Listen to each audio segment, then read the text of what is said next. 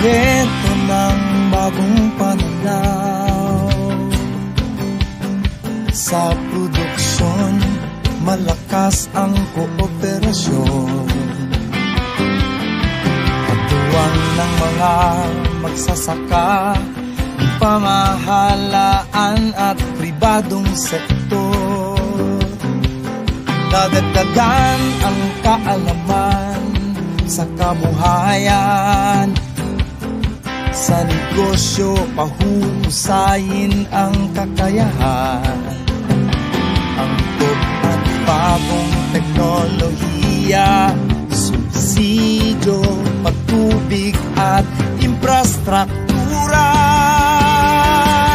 Siguradong pagkain sa buong bansa. Masaganang ani, mataas na kita. Maunlad na buhay ng mga magsasaka at mga mangingisda. Siguradong pagkain sa buong bansa.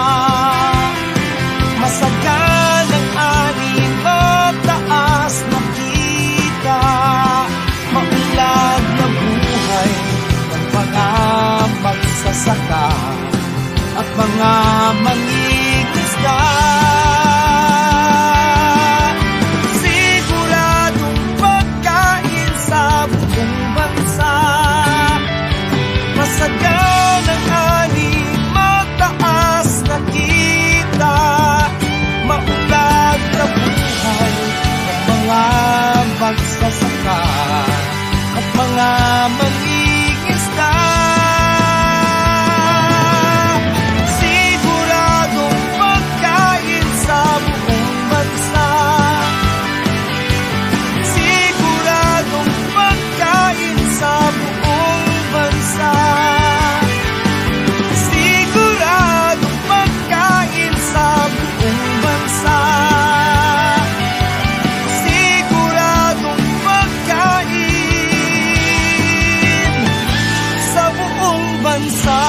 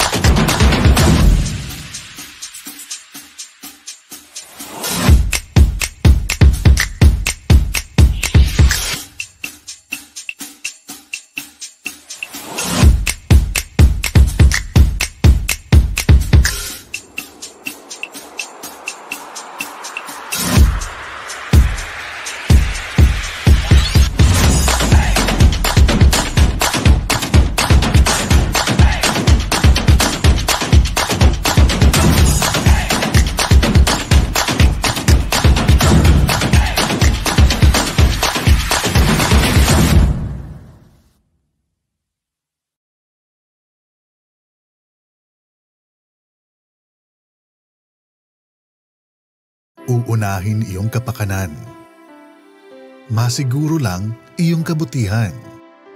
Ngunit di lahat ng oras, ako'y may kalakasan. Binaha dahil sa bagyo. Buti na lang, andyan kang masasandalan. Mga pagsubok, mapagtatagumpayan. Lahat kayang lampasan, basta tayo ay nagtutulungan. Masaganang ani, mataas na kita.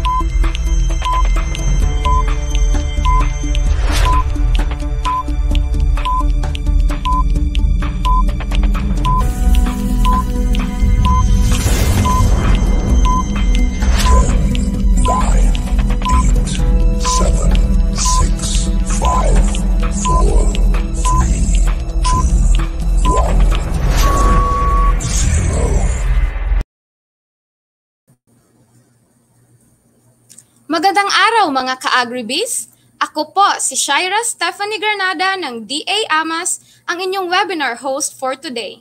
Halina at sabay-sabay muli tayong matuto at makakuha ng mga bagong kaalaman na hatid ng Kadiwa Agribiz webinar, talakayang ani at magandang kita.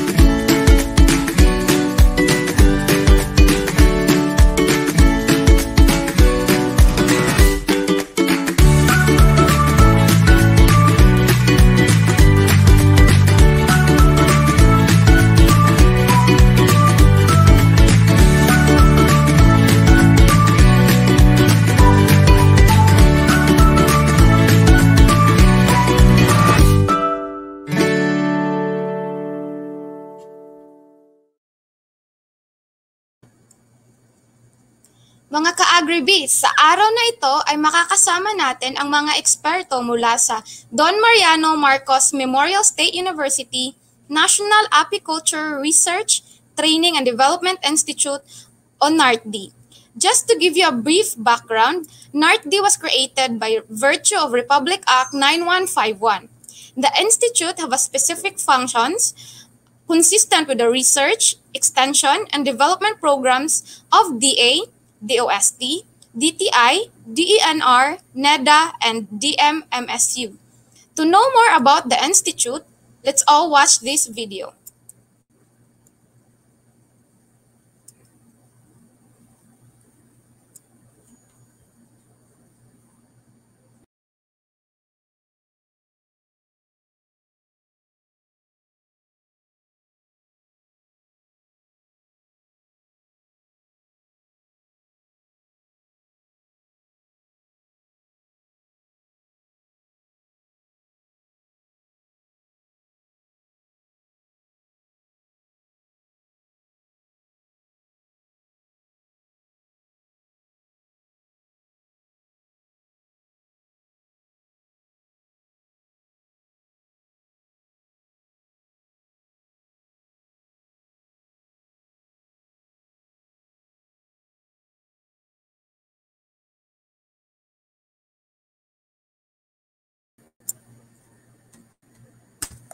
Ayan, while we're having difficulty sharing the AVP of NARTD, we will read na lang their functions briefly.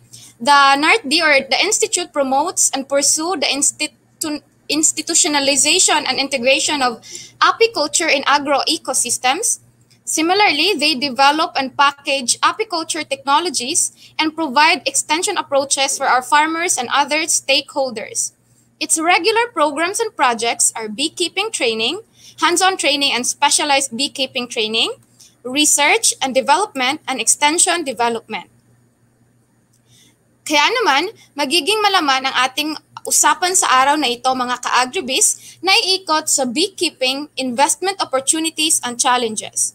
Ang episode po today ay part 1 pa lamang sapagkat next week ay tatalakayin naman natin ang livelihood opportunities na hatid ng honeybee products and byproducts.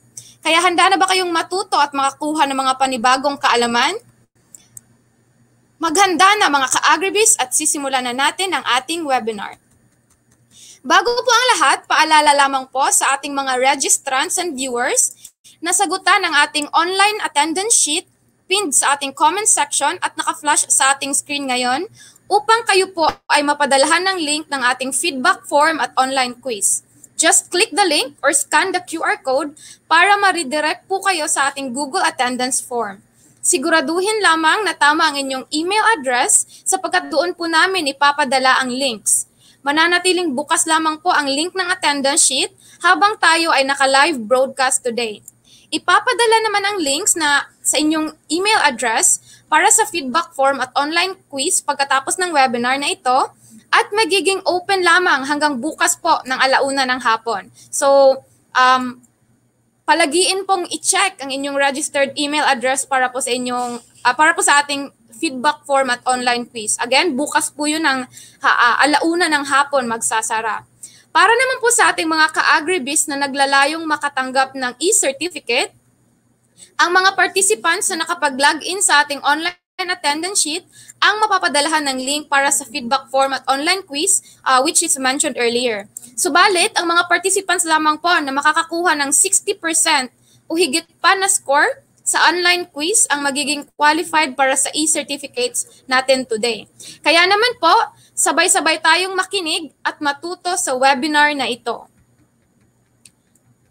Para sa webinar natin ngayong umaga ay makakasama natin si Mr. David T. De Castro, University Research Associate 1 and Quality Control Officer of DMMSU NARD.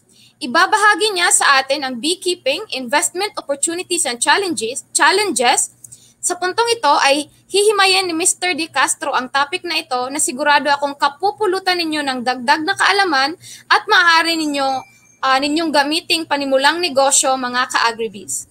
Kaya naman, Sir David, welcome po sa ating Kadiwa Agribiz webinar and you may start your presentation po. Good morning po.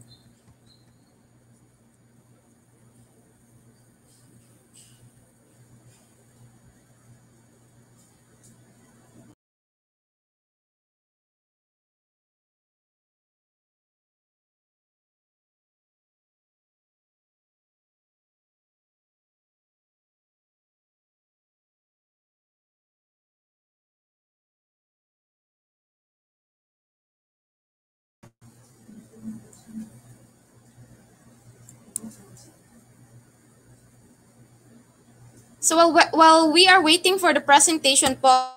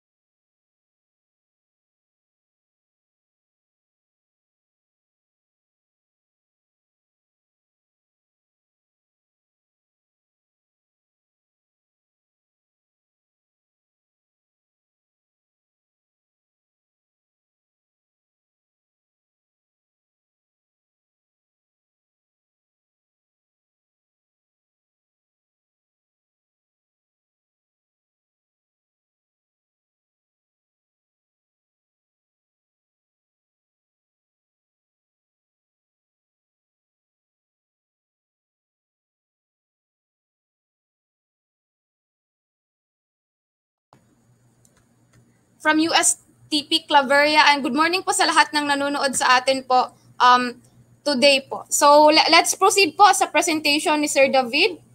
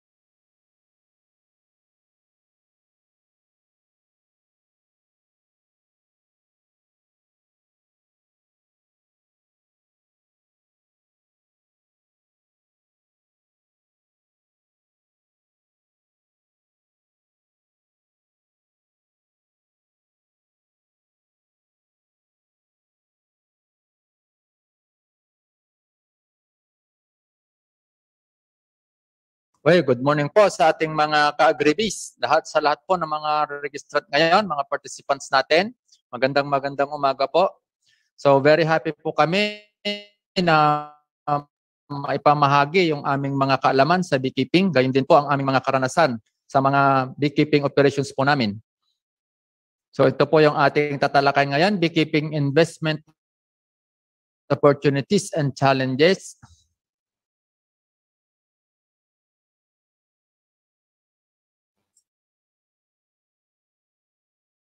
Ito po yung ating presentation of Philippine apiculture industry situation, market potential of beekeeping, then sa beekeeping po mismo. So sa beekeeping po, beekeeping means understanding the seasonal colony and managing cycle and managing the colonies in such a way as to obtain a large adult colony population to coincide with the major nectar flow in an area. So sa beekeeping, dapat po alam po natin yung mga activities ng mga colonies po natin, kung paano po rin sila paparamihin, aalagaan, para po pag malakas na po yung population nila, i-take advantage po natin ang population na ito, para po sa marami pong halaman na mamumulaklak, o para po makuha yung mga nectar ng mga nasabing halaman, kung ano man po yung available sa area na migration area natin during honey flow season. So pag honey flow season po sa isang area, ibig sabihin po maraming bulaklak po ang halaman ang namumulaklak. So yun po ang i-take advantage po natin. Gagamitin natin yung malakas na population ng ating colony para makuha po yung mga nectar na masisira po sana kung wala yung mga honeybees po natin. So makukuha po natin yung mga nectar na galing po sa mga halaman, gagamitin po natin yung mga colonists po natin, yung mga workers, para po maging honey yung mga nasabing nectar. So yung mga beekeeping areas natin dito po sa ating bansa, halos lahat po ng region at mga probinsya, mayroon po tayong beekeeping operations. So ito po ang mga major industry players natin. Nangunguna po dyan ang Beekeepers Network Philippines, tayo sa SLU, ISEF, CBF, at marami pa pong iba. Yan po mga players po natin. So halos lahat po ng parte ng bansa meron. So economic contribution po ng beekeeping, 50 to 100 metric tons. Ito po yung annual honey production natin. So accounting to 21.8 million po. So ito po yung mga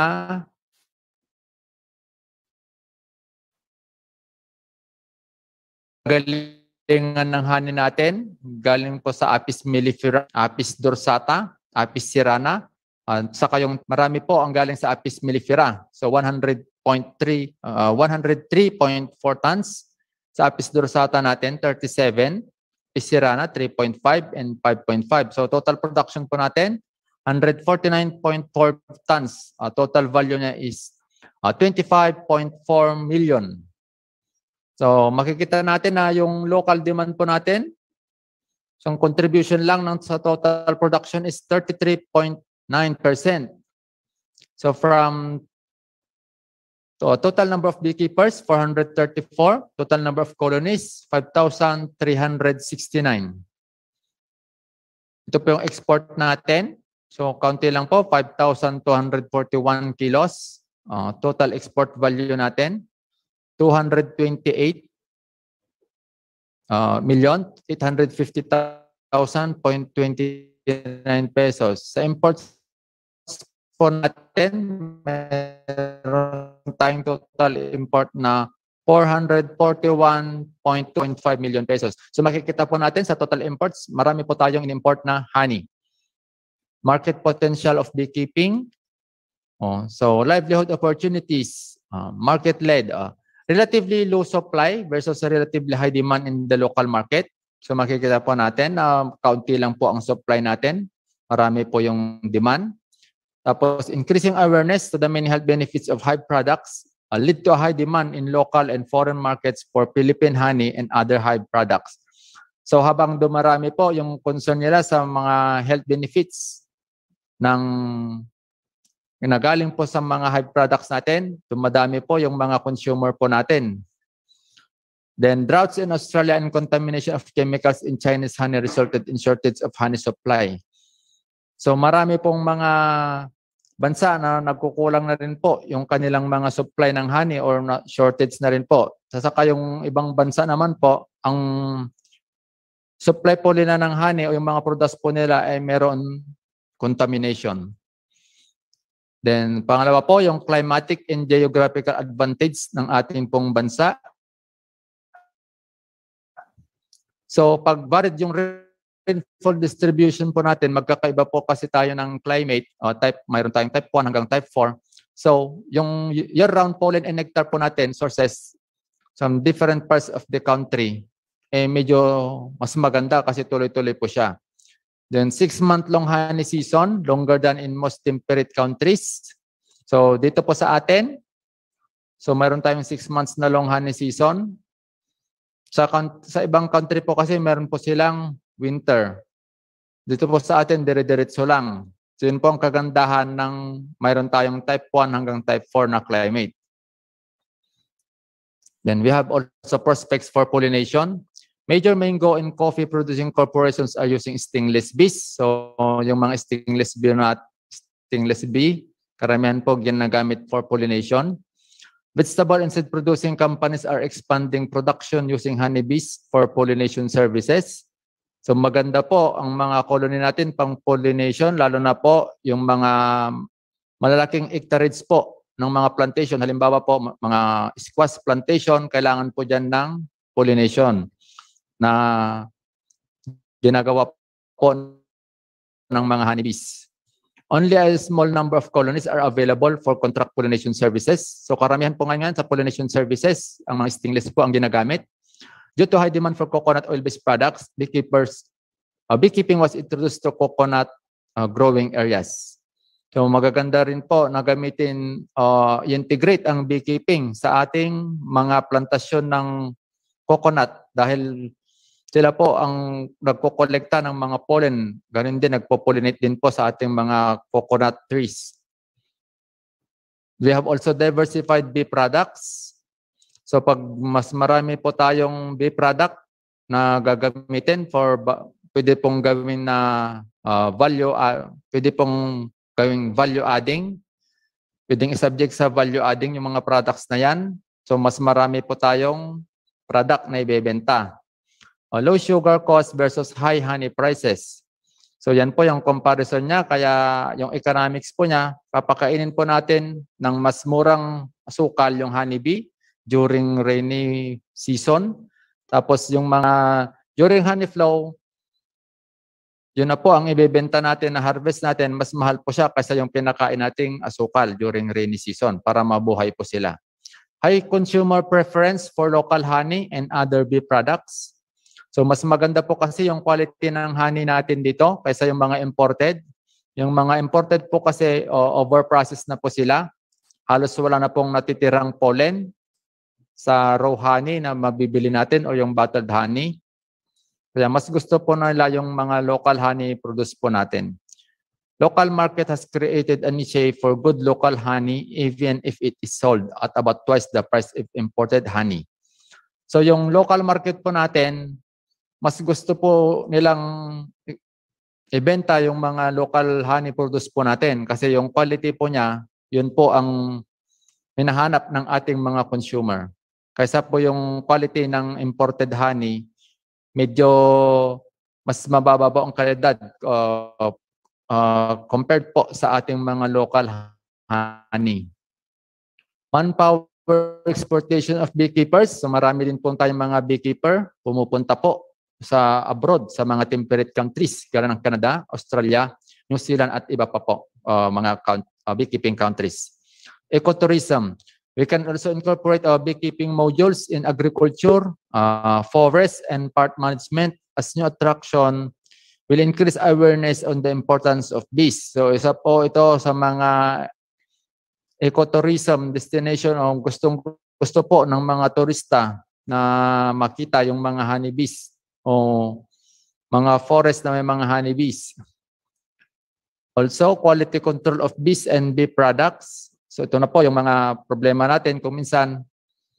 Then increasing production, security. So we have the security on the quarantine services sa mga colonies, on the movement of colonies at sa mga entry po ng mga queens at sa iba pang mga beekeeping supplies. Research and development needs in genetic diversity, bee breeding, pollination, and socioeconomic constraints in technology adaptation, advocacy and legislation, community development. Yan po yung mga challenges natin in the apiculture industry.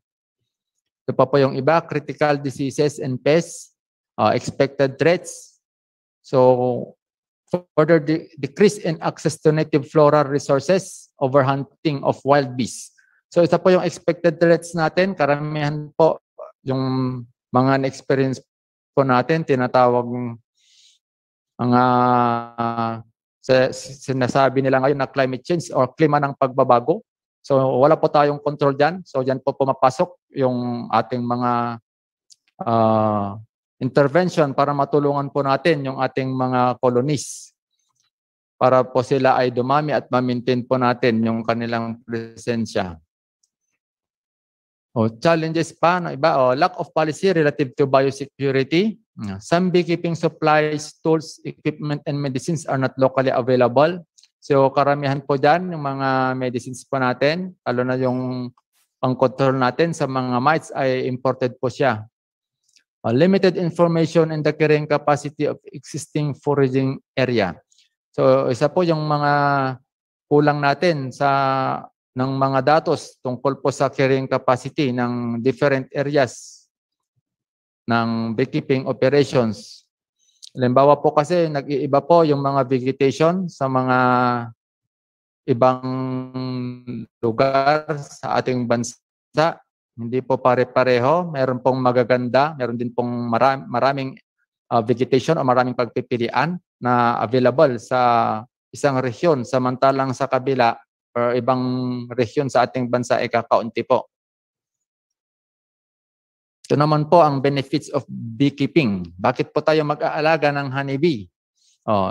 Bees pollinate crops and thus help increase yields. Ito po yung pinakauna na mahirap po tansyahin o paano po makompute yung value of pollination services na ginagawa ng mga insekto na ito. High demand for honey exists in local, regional, and international markets. So ayan po, marami pong demand sa honey. Propolis collected from plants by bees to cover the inside of the hive treats a broad range of ailments. So alam po natin na itong propolis ay isa po siyang antibacterial at saka antifungal. So ginagamit po siya. Then pollen collected from plants by bees to feed their larvae is used in the perfume industry as a food additive and medicine. Ang pollen din po ay ginagamit din po sa mga pangkondisyon, sa mga panabong na gamot. So siya po kasi ay mataas or sa pong source ng protein. Then ito pa po, royal jelly made by young bees from grand secretions and feed to the queen to make her strong and has medicinal properties. So pong ating beeswax, ginagamit po sa cosmetics, candles, and polishes. Then other one, beekeeping has low startup costs and occupies negligible land space. So sa beekeeping po, hindi po kailangan yung malalakwag o maluluwag o malaking area, land area. So pag may makita po tayong plantation, halimbawa mayroon pong Nara plantation, tabi lang po natin yung mga colonies po natin doon sa plantation. Kapag namumulaklak na po yung mga Nara, yun po ang i-take advantage natin. So pwede po tayong makikontrata sa may-ari ng plantation or pwede rin libre kung hindi ay nalalaman ng may-ari na meron tayong mga colonies na medyo malapit sa plantation. So take advantage po natin yung mga plantation na maluluwag. Yung mga melliferous plants na ito ay magagamit po natin para po sa honey production. Then about 80% of honey consists of sugars that are readily absorbed by the body, and honey is thus quite suitable for children, sick people, and those who perform heavy manual tasks. Alam naman po natin na yung honey consists of sugar. So considered this siya na energy drink. So ito po yung mga nabanggit nating mga hive products natin. Meron tayong honey, pollen, propolis, royal jelly, beeswax, bee venom, saka bee brood. So honeybee species in the Philippines, ito po yung mga honeybee nandito po sa ating bansa. Ito po yung Apis cerana, locally called Laywan in Tagalog, or alig in Ilocano. Meron po itong multiple combs in shelter places, pero prone to heavy swarming and abandoning, rubbing, and does not collect propolis. Helpless po sila against wax moth, which are frequently attacking during rainy season, but they are resistant to pests and diseases. Ito naman po yung ating Apis rosata, or giant honeybee, commonly called pukyutan or ayukan. So sa Ilocano po, ayukan po ang tawag po namin. A built single comb suspended from rocks or branches of tall trees and reaching a maximum length of 6 feet. So makikita po natin, mahaba po, malaki po yung comb niya. So taas po yung pagkain, then sa brood na po yung nasa baba. Stingless bees. Ito naman po yung mga maliliit na bees po natin. They live in nest cavities, or the nest in cavities stores honey in pots. Kaya lang po ang honey nito ay medyo maasim-asim. Kaya yung iba, mas gusto nila yung honey from Apis mellifera para po ilagay sa kape o tsaa. Okay lang naman po yung honey nito, kaya lang medyo mataas po ang moisture content niya. So ito na po yung Apis mellifera. Or ito po yung tinatawag na high-yielding honey producer, temperament. So makikita po natin kung yung mga European honeybees po natin or Apis mellifera, ganyan po kalaki yung kanyang nest. Ito po yung mga membro sa loob po ng ating kolonya. So pinaka-importante po yung ating queen. Siya po yung nag-iitlog para dumami po yung mga workers. So yung ating mga worker, they are females, produced from fertilized eggs. So sila po lahat ng karamihan may trabaho, nagtatrabaho sa loob ng kolonya. Sila po ang naglilinis sa loob ng kolonya. Sila rin po pollen, water, then collection din po ng propolis. Sila rin po ang kumukuha ng propolis. Drone. Ito po yung male member of the colony. They are not productive to the survival of the colony but very important for mating purposes. So makikita po natin, broader, thicker, and shorter abdomen compared to the queen. So ito na po yung bahay ng ating kolonya. Tinatawag po natin itong modern hive or Langstroth hive. Discovered and introduced by Reverend Lorenzo Lorraine Langstroth of Philadelphia in 18th century. Used to house bees, wherein a beekeeper could easily inspect and harvest honey. Applies the concept of 3/8 bee space. So yung hive na ito ay kaya tinatawag po natin na modern. Kasi po, pwede mong i-manipulate sa loob ng colony kahit anong pong lugar. Pwede pong sa brood area or sa food area. Dahil po, gumagamit po ito ng movable frames. Kaya tinawag po siyang modern hive.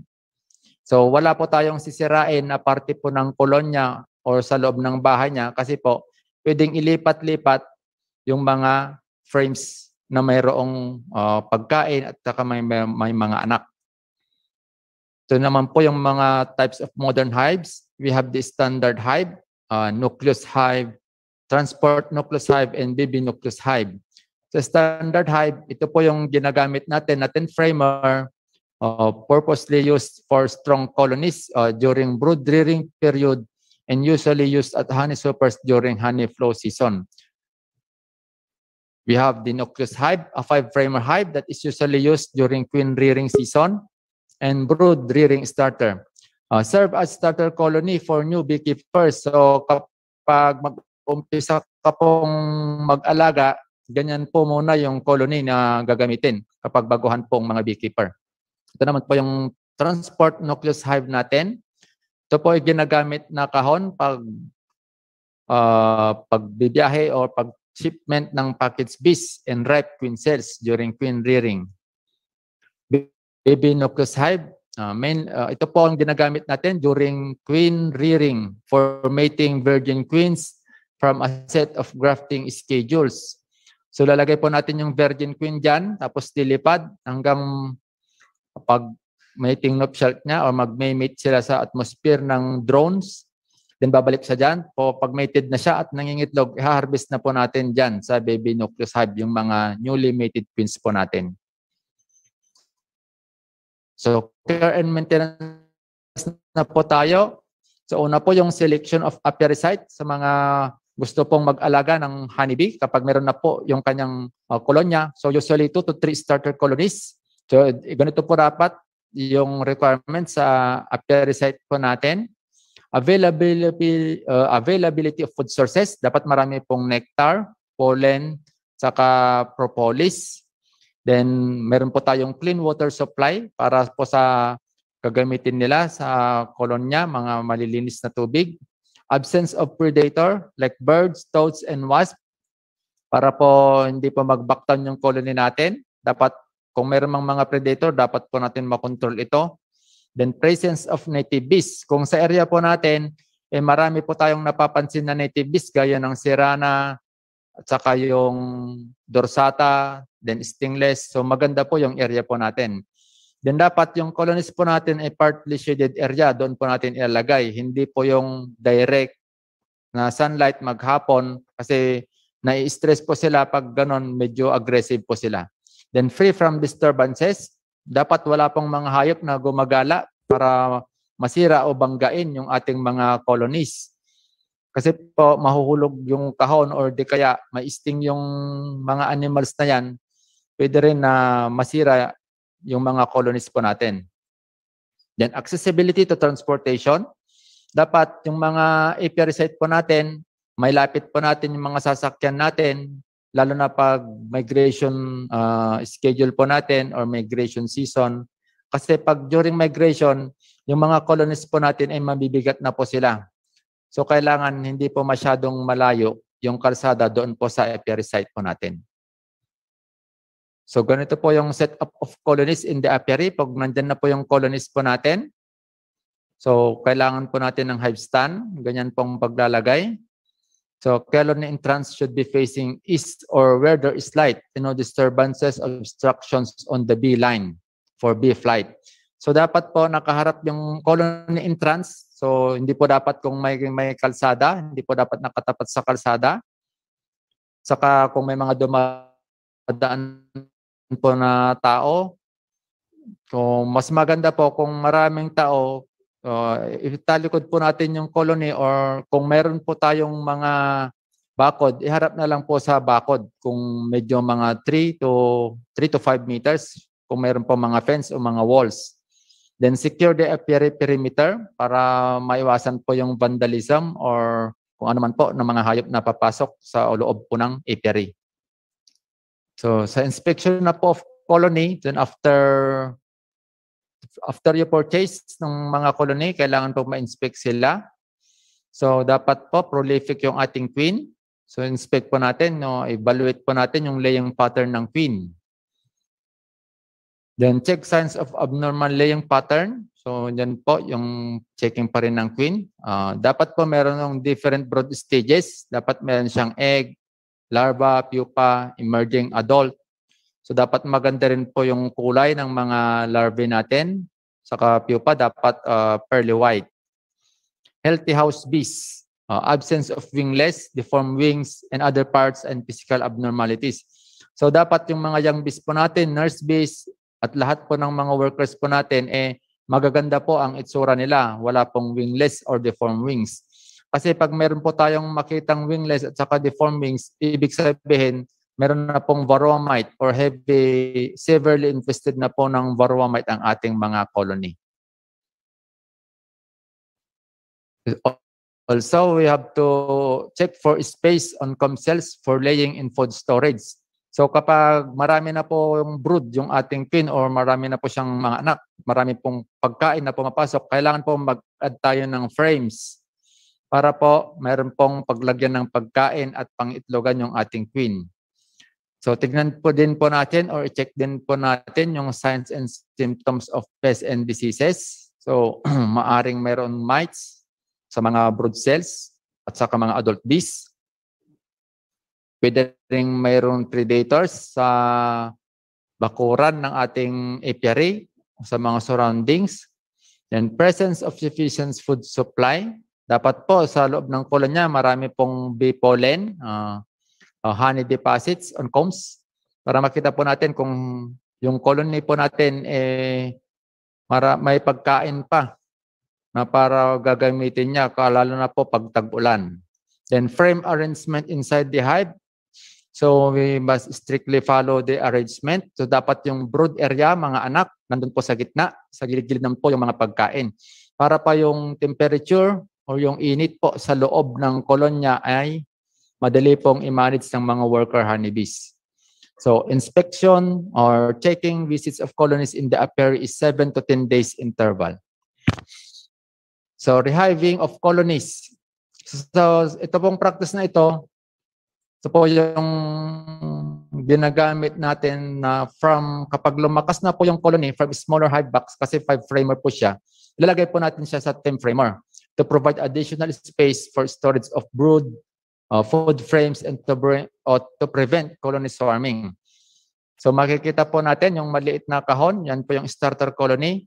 So lahat po ng frames sa loob ng starter box na yan, ilalagay po natin sa 10 framer para madagdagan po natin ng mga empty combs. And also, pwede rin po na rehiving din po ang tawag natin sa yung weak colony, itatransfer natin sa mas maliit na kahon. Halimbawa, galing po siya sa malalaking kahon. Yung malalakas na colony, bigla pong nag-backdown yung population. So, ililipat natin siya sa maliit na colony. Ganun din po ang tawag sa kanya, rehiving pa rin po. Then, ito naman po yung supplemental feeding natin of colonies. Ginagawa po natin ito kapag tag-ulan or wala pong maraming bulaklak o mga halaman na namumulaklak. So we have to feed colonies during rainy season or dirt period. Ganun po ang tawag sa time or season of the year na wala pong makain yung ating mga honeybee. Siya po yung dirt period. Ang feeding ratio po natin, 60% sugar plus 40% water for comb building. Sa maintenance naman po, 40% sugar plus 60% water. Then brood rearing naman po, before honey flow na ito, 50% sugar plus 50% water. So sa pest management po tayo, treatment management against varroa mites is vital in the colony brood development. So we have to treat colonies with miticides during brood rearing prior. So bago po at saka after ng honey flow season. Kasi na-stress po yung mga colonies po natin, lalo na po after honey flow season. So kailangan po mag-treat after harvesting na po, lalagyan na po ng miticides yung ating mga colonies. So yung miticide treatment po natin, lalo na yung mga miticide strip na gagamitin, dapat matanggal po sa loob ng colony within the period of 42 days. So we have also the control of predator birds. So predator bird, one bird can eat as many as 100 to 200 forager bees per day. So sigurado po na magbabakdan po yung colony population natin.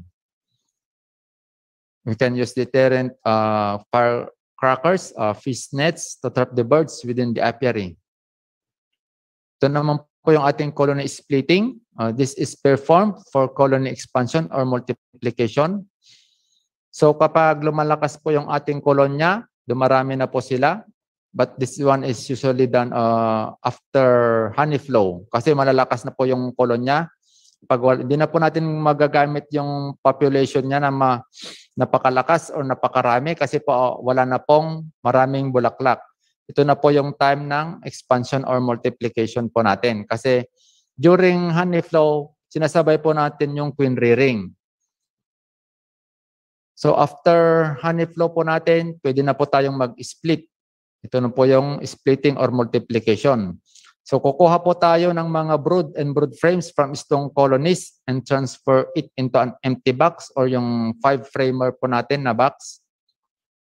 So yun na po ang lalagyan natin ng rena. So lalagyan po natin ng rena nung new queen or young mated queen. Nakalagay po yung queen natin sa loob ng queen cage. So dapat po yung nakolekta natin na split, dapat after 24 hours po muna lalagyan ng queen. Then after queen introduction, check po natin na after 3 to 5 days to determine if it is accepted or not.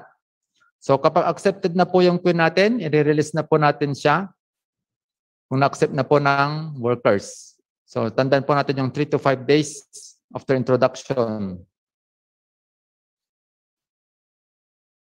Tandaan po yung brood support. Ginagawa po natin ito kapag yung isang colony ay mahina.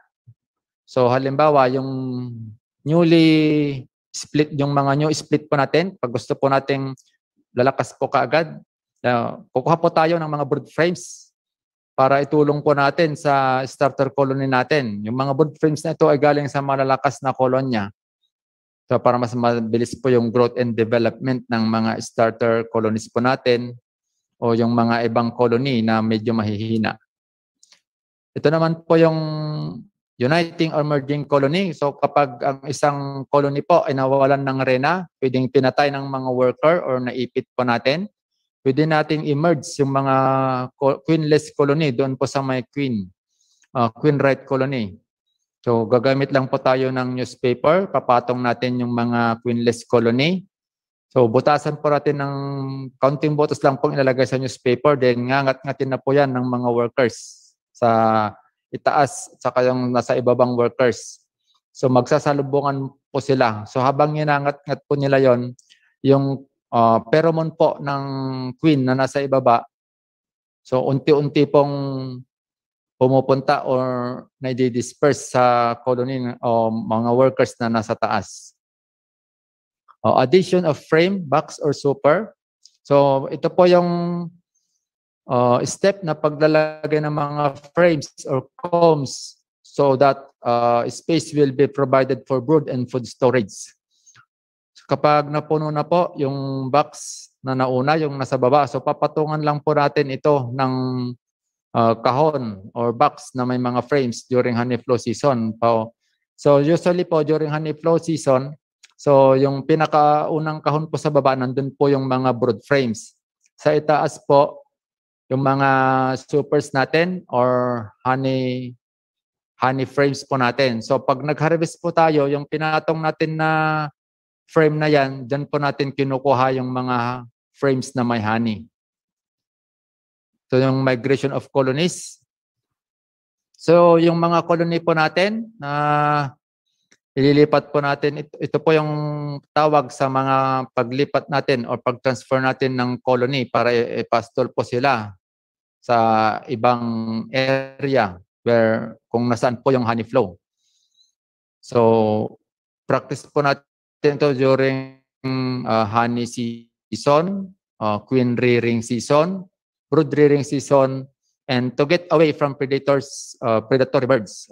So ang step po niya, ang una, fix the colonies and provide ventilation.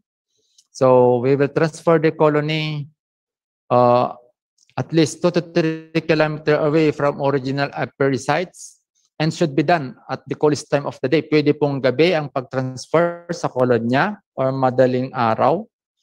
Pwedeng 2 or 3, depende po kung saan, gaano po kalayo yung migration area. Dapat po ang oras ng pagbiyahe, dapat po malamig para po hindi po ma-stress yung mga colonies po natin. Kasi ang kalaban po nila yung talagang mainit na mainit. Iinit po kasi doon sa brood area, sa loob ng colony. Kaya naglagay po tayo ng mga screen sa ilalim ng, kailangan po maglagay ng screen sa ilalim ng colony at saka sa ibabaw po nito. So sa colony health, pests and diseases na po. So we have bacterial diseases, mga sakit po nila. We have the American foul brood, European foul brood. So sa atin po, ito po yung mga meron lang. Sa fungal diseases naman, chalk brood. Yung viruses naman po, deformed wing virus. So usually ito ay cause po ng severe infestation po ito ng varroa mite. Then we have the parasites na mite. Ito po yung varroa mite po natin. Ito po ang isang problema po natin dito sa ating bansa, itong varroa mite. Pero nakokontrol naman po ito. Marami pong mga miticide na pwedeng gamitin. Ito naman po yung ating pests and predators. Usually po, ang pinakamarami po, itong birds na meron species, locally known as pirik-pirik. So meron pong dalawa, yung blue-tailed bee-eater at saka yung blue-throated bee-eater. Saka yung pangatlong ibon, yung Philippine swift. Meron din po tayong frog and toad. Ito yung cane toads natin, yung Bufo marinus. Ito pong maraming kinakain na honeybee. Pumupunta po ito sa ilalim ng hive stand sa mga colony. Umaatake po ito sa gabi. So kumakain po sila ng mga honeybees na nasa labas po ng kahon or nasa labas ng hive. Meron din po tayong yung banded bullfrog or also known the chubby frog. Ganun din po ang gawain niya. Inaakyat niya yung hive stand po natin, pupunta po sa entrance ng colony. Doon po siya kakain ng mga honeybee. We have also wax moth. Ito yung sumisira sa mga pumupunta sa loob ng colony o kumukuha ng mga honeybee, kinakain nila, tinatanga yung mga honeybee natin. Then wasp, ito po, hinahunting nila yung mga workers na nasa labas, yung mga lumilipad. So karamihan po ng wasp ay umatake sa entrance ng mga colonies natin. Small hive beetle, so ito po yung mga nangingitlog sa loob ng kolonya. Then yung mga larvae po nila, yan po ang sumisira sa mga pagkain o mga frames ng ating mga kolonya. We have also other colony abnormalities, the child brood. Child brood, ito po yung pag malamig na sa loob ng colony, mag-chill na po yung brood natin, lalo na po pag wala na pong maraming worker bees para po mag-maintain ng temperature o mag-regulate ng temperature sa loob ng kolonya. Scattered or spotty brood pattern. So makikita po natin, pag failing queen na po siya, ganyan po ang itsura.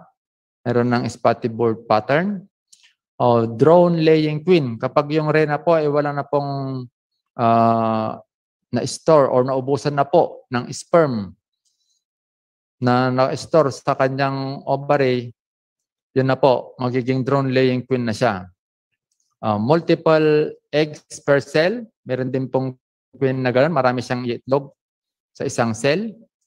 Queenlessness. Maaari pong yung queen during manipulation natin, pwede po siyang nahulog, lumipad, or naipit po natin. Kaya magiging queenless yung isang kolonya. O pwede rin siyang patayin ng ibang worker. Then dysentery, ito po yung pagtatain nila. Pag may mga nakain silang, halimbawa po, yung meron silang nakuhang tubig na marurumi. Pwede rin po silang, halimbawa pag pinakain po ng brown sugar, lalo na po pag hindi po siya pinakuluan, mahirap po nilang i-digest yung brown sugar. Pwede silang magka-dysentery. Then pollen and honey shortages. So pag yung area at wala na pong makuhang pollen, at saka honey or nectar. So, pwede pong magkaroon po ng paghina ng populasyon o pagbaba ng populasyon ng isang colony. So, kaya po tutulungan po natin sila. Pwede tayong magbigay ng pollen patties or sugar syrup kapag wala na po silang makuha sa mga halaman sa paligid. So, sa pesticide hazards naman po, karamihan ng experience po natin dyan, yung mga areas na may watermelon plantation. So karamihan po yan. Sa Benguet area naman po, hindi naman po gaanong problema ang pesticide hazard. Kaya lang po, hindi pa rin maiwasan na meron at meron pa rin, lalo na yung mga residues na sa mga agricultural areas, hindi po maiwasan na may mga agricultural residues o pesticide residues po na makukuha sa mga foraging areas po nila. So, production na po tayo. Ito po yung activities po natin. Prepare yung nectar flow. Kailangan po natin yung floral calendar or blooming season ng mga vegetation sa area na target po natin. Then honey, and we have to identify honey production colonies.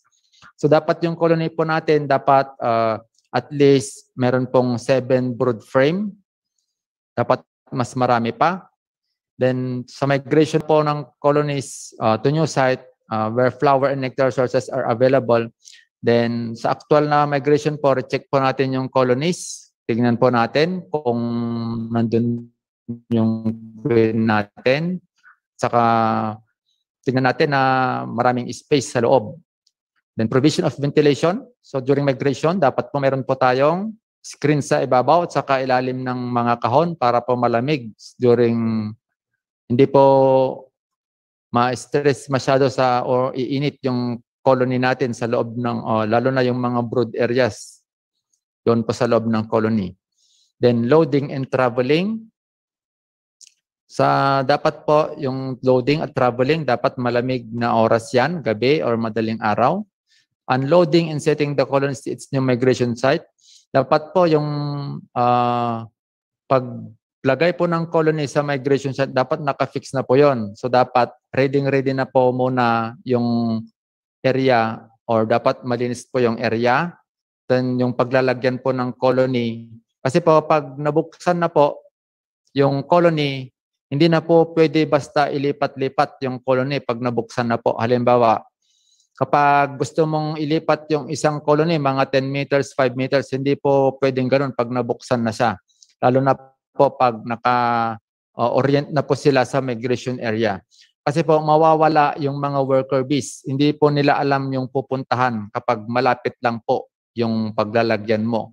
Halimbawa, ililipat mo siya next pag mamaya nalinis mo yung area tapos mamaya pala iba na naman yung area na gusto mo nabuksan mo na yung colony. Hindi po basta pwedeng ilipat ang colony lalo na po pag malapit lang. Then releasing and observing the bees. So pag nabuksan na po natin yung colony natin, so observe po muna natin yung mga honeybee natin kasi nag-o-orient muna. So kapag may mga honeybees na po na bumabalik at may mga dala ng pollen, usually pollen po makikita po kasi ma-observe po natin. So okay na po nating iwanan yung ating mga honeybees. So harvesting. Sa harvesting naman po, dito po ang operation po namin kasi dito, March to April po yung honey flow namin dito sa lowland or dito sa Ilocos region. Then November to December naman po ang honey flow sa CAR area or Cordillera Administrative Region. Then after harvesting, we can extract and package, packaging and bottling na po ang susunod sa honey harvest po natin. So ito po yung mga migrated colonies po natin, yung mga honey flow, pang honey flow po natin, yung mga honey production colonies natin. Ito po yung mga areas namin sa Benguet. Sa bali ito po sa Bugyas, then the other one, ito po sa Itugon area. Ito naman po yung mga flowering wild sunflower, blooming season po. Ganyan po ang itsura sa ng mga sunflower sa Bugyas area. Ito naman po yung mga honey frames po natin, ready for harvest. So makikita po natin, natatakpan po sila. Mayroon po silang wax cappings. So dapat po 75 to 90% or 100% po na sealed. So makikita po natin yung kulay niya. Ganyan po yung kulay ng wax cappings pag-harvest po natin or kung ang nectar sources po niya from wild sunflower. So sa marketing po tayo. So we have the supply chain framework. We have the input supply, production, processing, marketing, and consumption. Ito po yung marketing channel natin of honey and bee products.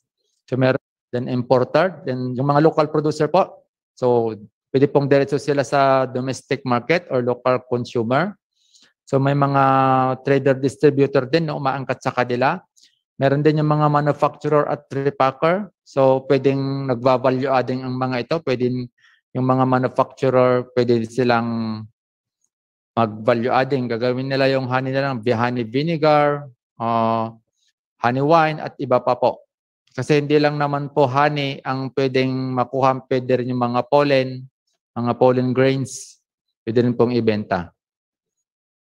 Sustainable strategies in beekeeping. So ito po yung isang tip na maibibigay po namin sa inyo. Access to markets. So dapat alam po natin kung saan natin i-market, ano po yung karakter ng market po natin, ano po yung kailangan pag mag-market tayo, at saka tingnan po natin yung prices. Sa marketing channels naman po, paano po yung pag-market po natin? Iba-bulk ba natin sa mga, kasi marami pong mga players po natin dito. So pwedeng may mga traders, distributors, may mga retailers lang po. So marami po magagamit yan sa marketing channels.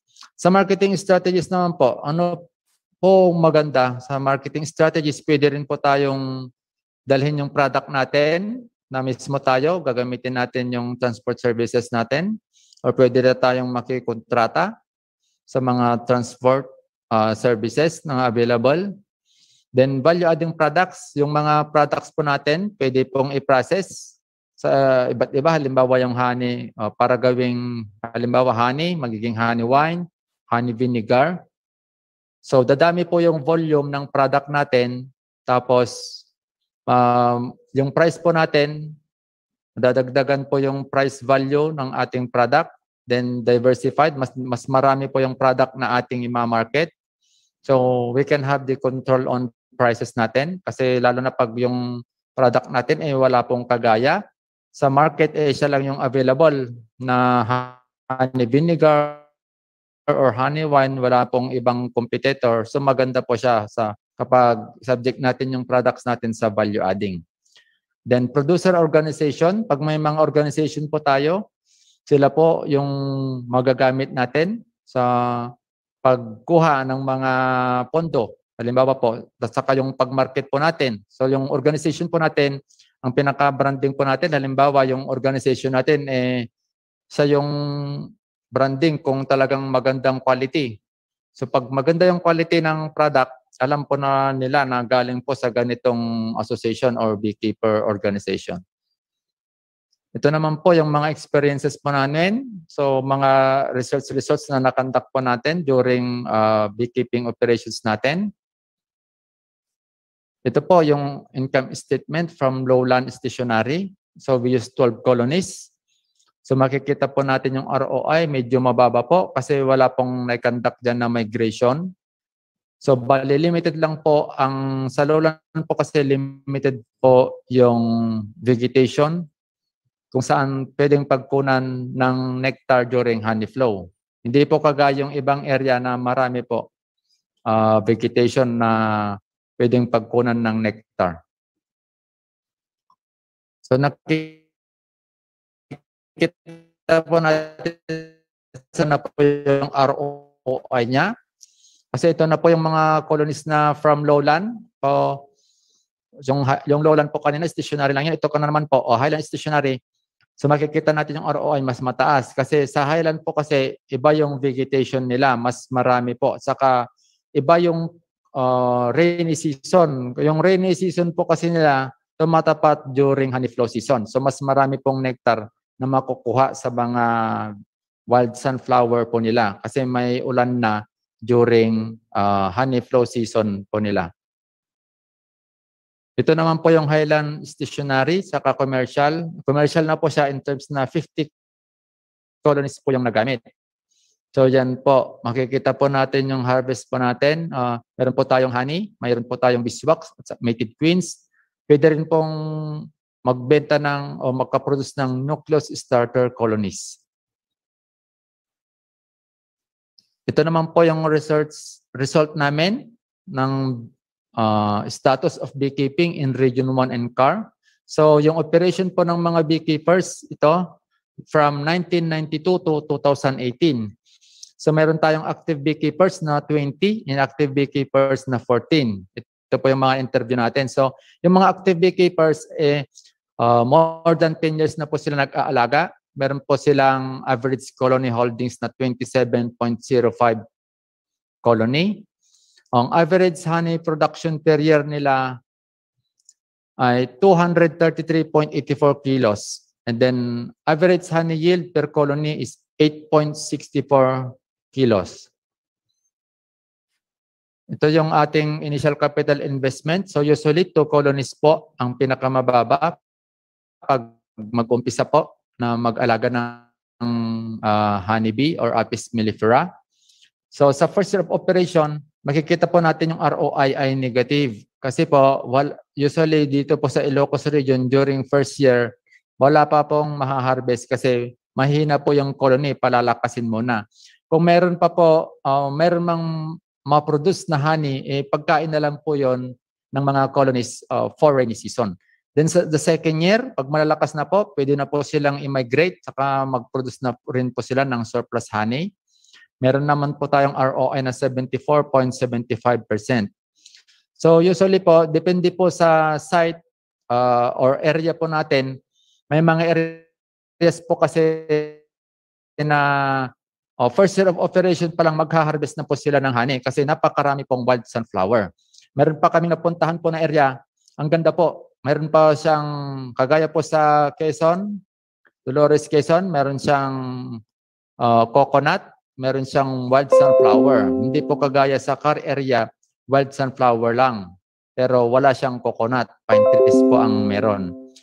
Pero maganda rin po yung area ng CAR kasi first year of operation pa lang, magha-harvest po sila ng honey kaagad kasi napakarami pong sunflower. Cost and return analysis po of 1 standard colony per year. So sa result pa rin po ng study namin, tinignan po namin yung operating expenses sa Region 1 sa CAR. So yan po yung average ng mga active beekeepers po natin. So bali yung ROI niya sa Region 1 is 24.14, sa CAR is 45.32%. Medyo mas malaki po yung operating expenses sa Region 1 kasi during migration, kailangan po nating mag-hire ng sasakyan at saka mga laborer para magbuhat po ng mga colonies. Lalo na po pag iakyat sa mga bundok, mabibigat po yung colonies, so kailangan nating mag-hire ng laborer. So makikita po natin na cost of production per kilogram of honey sa Region 1 is 699 pesos per kilo. Then 597.02 naman po sa CAR. Ito naman po yung cost and return analysis ng 200 kilos of purchased honey. So yung ROI po natin, 48.40. Meron pwedeng bababa yan, pwede rin pong tataas. Depende po sa price ng honey, raw honey per kilogram na mabibili ninyo na bulk. Kasi yung nandito po, 600 pesos per kilo ang computation po natin dito. Ang range po natin kasi ng price ng honey, 400 to 600 pesos per kilo. Depende po sa usapan na po siya, usapan po ng beekeeper, private beekeeper at sa kanyang retailer. So maaring bumaba yung ROI, pwede pong tataas.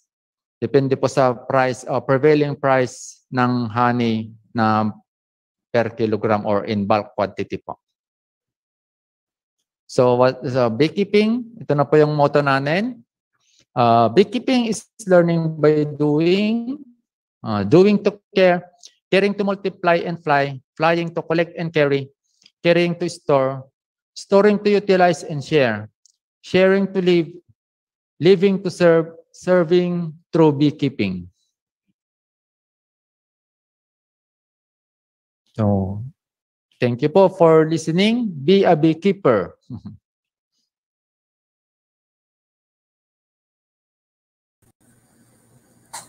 Thank you for that comprehensive presentation, Sir David. Ayun, medyo nag-feedback lang. Pero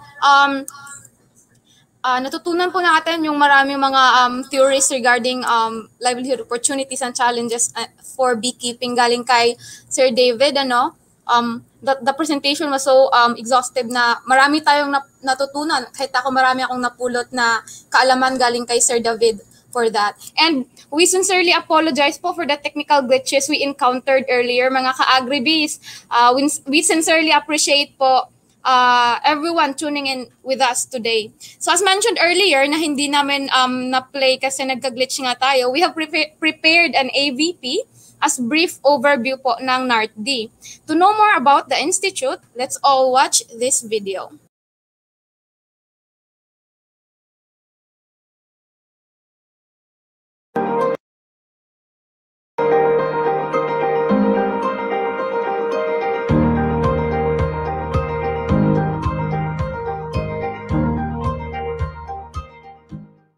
Welcome to the National Apiculture Research, Training, and Development Institute. The National Apiculture Research, Training, and Development Institute, NARTD, formerly known as the Apiculture Training and Development Center, ATDC, was conceived due to the felt need of both the private and government sectors for an institution to spearhead and support the development of the beekeeping industry.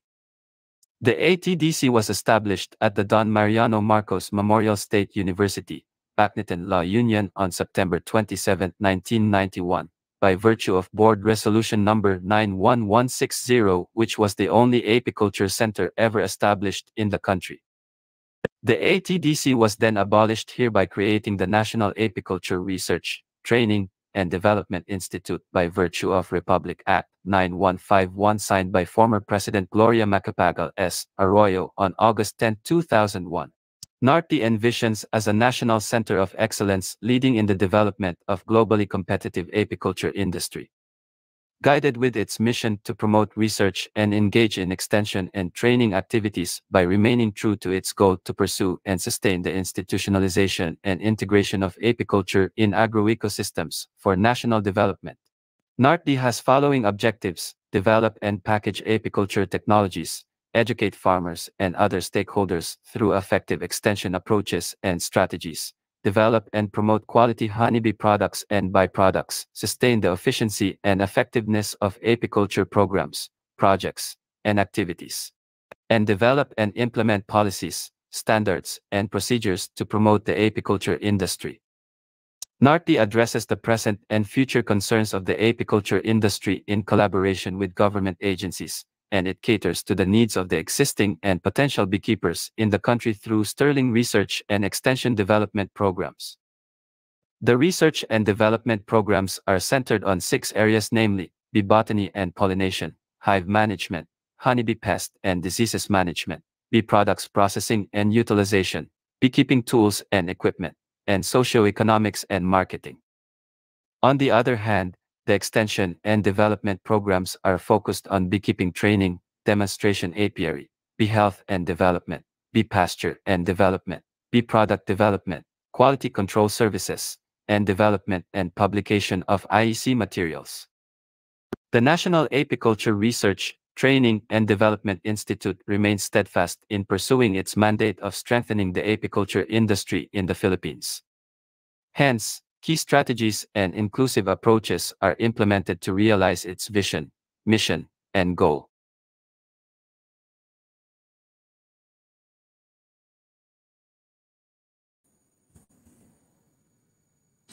Ayun, napanood nga po natin ang AVP which briefly introduces NARTD. To further discuss or elaborate the services offered by NARTD na po pwede po nating makuha mga ka-Agribiz, sasamahan tayo ni Sir George T. Bundot, Division Chief ng NARTD Extension and Development Services. Sir George, good morning po. Good morning. Good morning, Sir George. Yes, you have the floor po. So once again, good morning po sa lahat, lalong-lalo na po sa mga viewers natin mula po sa iba't ibang panig ng Pilipinas at sa ibang bansa. Maraming salamat po sa inyong pag-attend sa webinar na ito tungkol sa pulot pukyutan o alig. Ang aming pong institusyon ay matatagpuan sa Northern Luzon, particularly po dito sa Region 1, Bacnotan, La Union. Ang NARTD po ay na-create through yung Republic Act 9151. At ang mandate po niya is to train beekeepers and apiculturists, conduct researches, and extend beekeeping technologies in collaboration to Department of Agriculture, state universities and colleges, and other line agencies. For our training services, we offered the webinar beekeeping training.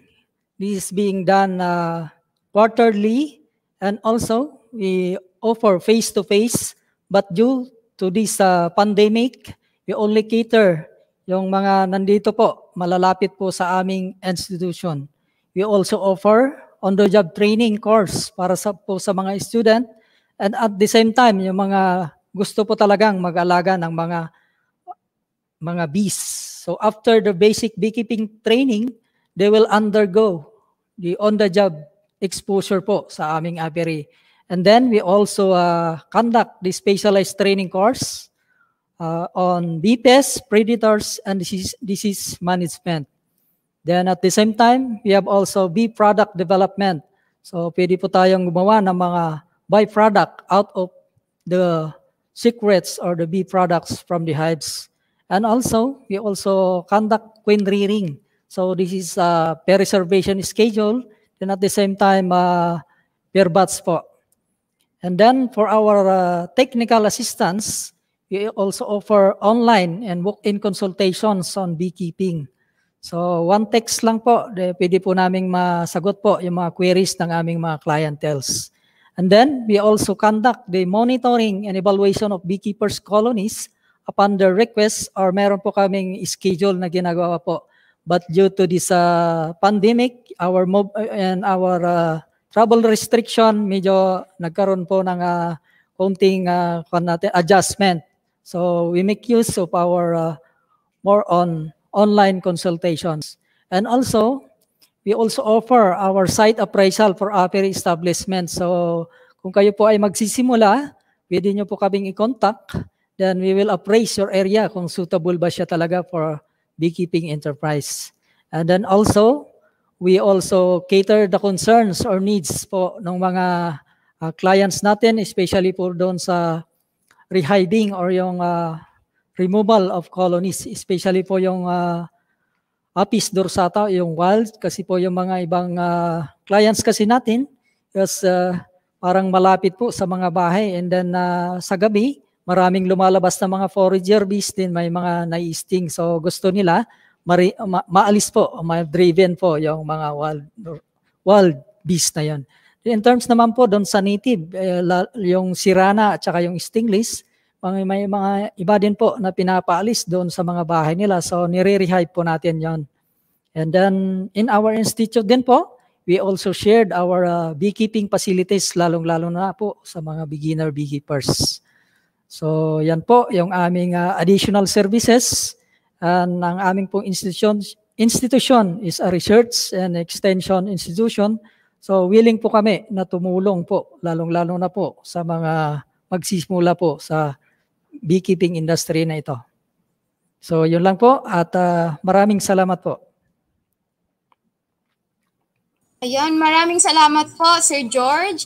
And para po sa ating mga ka-Agribiz, nakita nyo po yung mga services na maipo-provide po ng NARTD sa atin. So feel free to contact them should you wish to engage po into beekeeping. Naka-flash po sa ating screen ang kanilang contact information po through email, through mobile number po. So feel free to ask them po kung may mga katanungan kayo and gusto nyo pong magpa-train or ano pa man po iyon.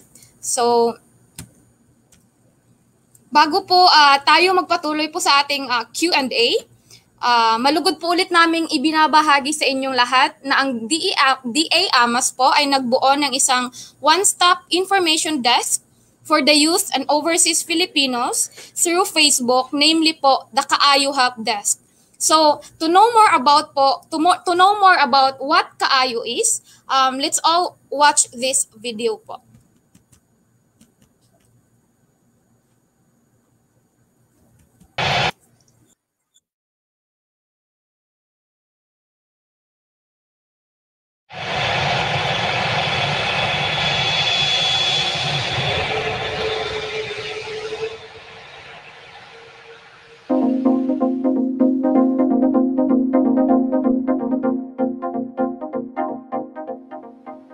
Ikaw ba ay isang overseas Filipino?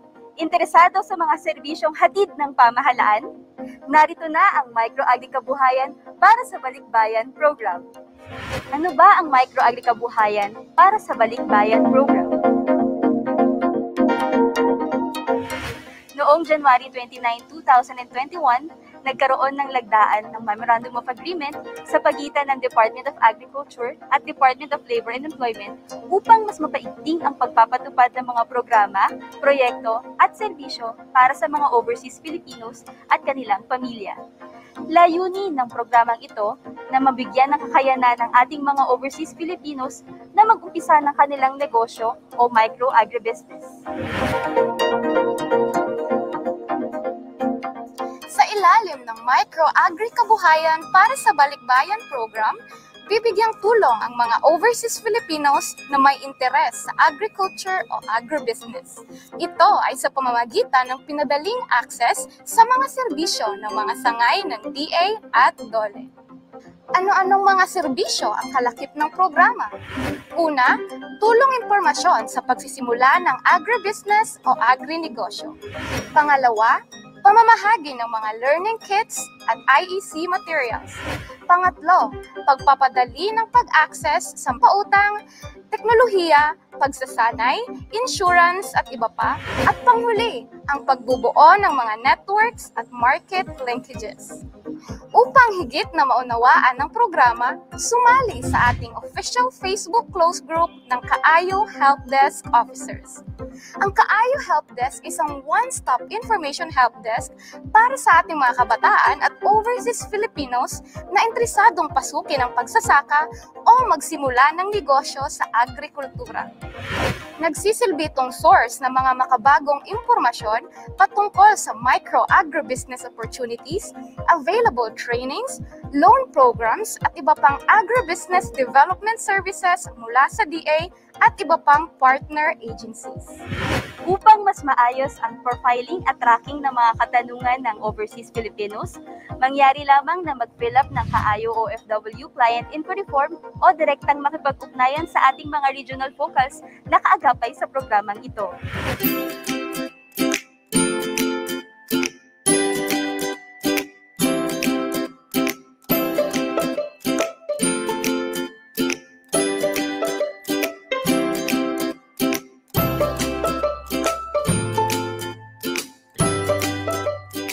Para sa karagdagang impormasyon, mangyari lamang na makipag-ugnayan sa Department of Agriculture, Agribusiness and Marketing Assistance Service.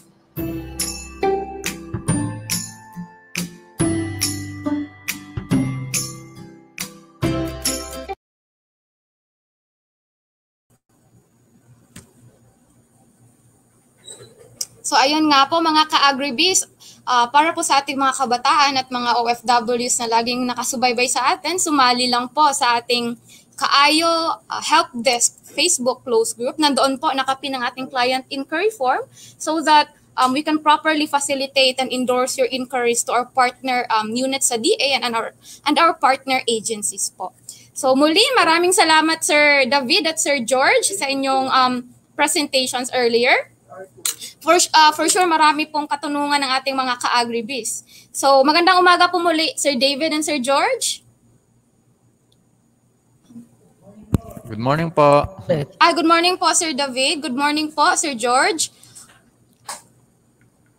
Yes, we're very happy to announce that we have received lots of inquiries or questions from our comment section po through Facebook and YouTube. This signifies po na marami po tayong mga kababayan na interesado sa beekeeping. So we will answer po one by one, briefly lang po so that we can cover questions as much po for our time sched po today. For the first question po, may we flash sa screen?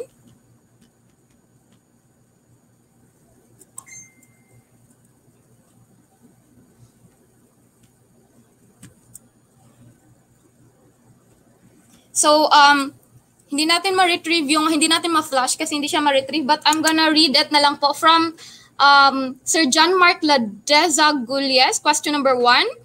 What is the good pasture for beekeeping production daw po? Is it highland or lowland daw po? Good morning po, Sir John Mark. So, bale, hindi po namin nire-recommendan kung highland or lowland po siya. Basta maganda po yung vegetation at saka yung klima po sa inyo. Kasi may mga highland po, halimbawa po sa Benguet or Car area, marami po kasing weeds po doon na sources of pollen and nectar. So, halimbawa po, meron pong sa highland, sa Benguet area at sa Car, halos magkapareho po sila sa Bicol region. Yung mga weeds po doon, meron din po sa Bicol region.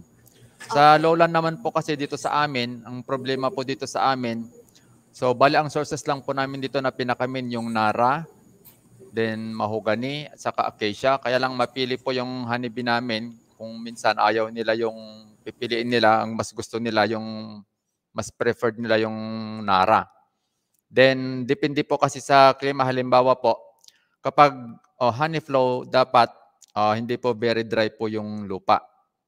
So, ang experience naman po namin dito po sa lowland po kasi, sa may bukid at saka may bundok. Kasi po, kapag naararo na po lahat yung bukid natin, wala na pong grasses na mapagkukunan ng pollen, pumupunta po sila sa bundok para po manguha ng pollen.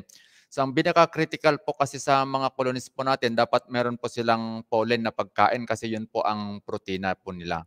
So, mas maganda po yung mga areas na mas maraming pollen kaysa mas marami pong nectar sources na halaman po. Thank you po, Sir John Mark. Okay po ba yung sagot po namin? Opo, okay po yun, Sir David. So, moving on po to our next question.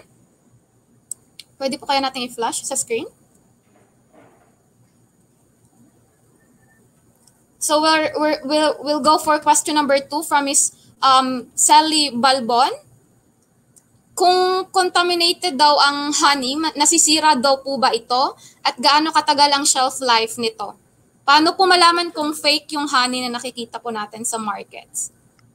So number 1 po yung sa contaminated ang honey. Karamihan po kasi ng contamination ng honey pag bumili po kayo, halimbawa po gagamitan nyo ng kutsara, kung basa po yung kutsara ninyo, tapos ilang beses po ninyo na gagamitin yung kutsara. Halimbawa pag bubuksan po nyo ngayon yung honey na maganda po yung quality niya, mababa po yung moisture niya. Kapag nabubuksan po kasi tapos gagamitin po nyo yung mga kutsara ninyo may tubig, yun po ang magko-contaminate po sa honey po ninyo. Pag tumataas po yung moisture content ng honey, mag-ferment po siya. So dapat very critical po kasi yung honey natin. Dapat ang honey, ang moisture content niya is 19 to 21. Yung 21 po, medyo critical na po yun. Madaling mag-ferment po siya. Yung tinitignan po namin na galing po sa wild, mga sirana at saka dorsata honey. Yung galing po sa wild colonies po natin, matataas po ang moisture niya.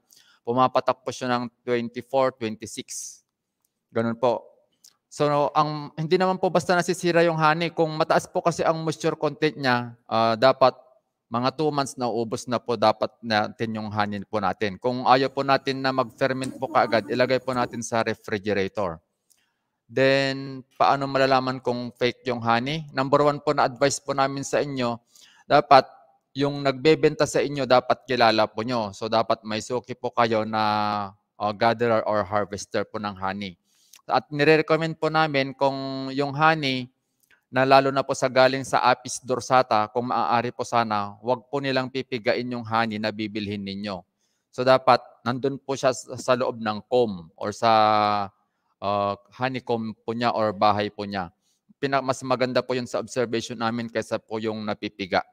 So habang tumatagal po, yung shelf life po kasi nag-iiba po yung itsura, lalo na po yung honey na galing po sa Apis dorsata.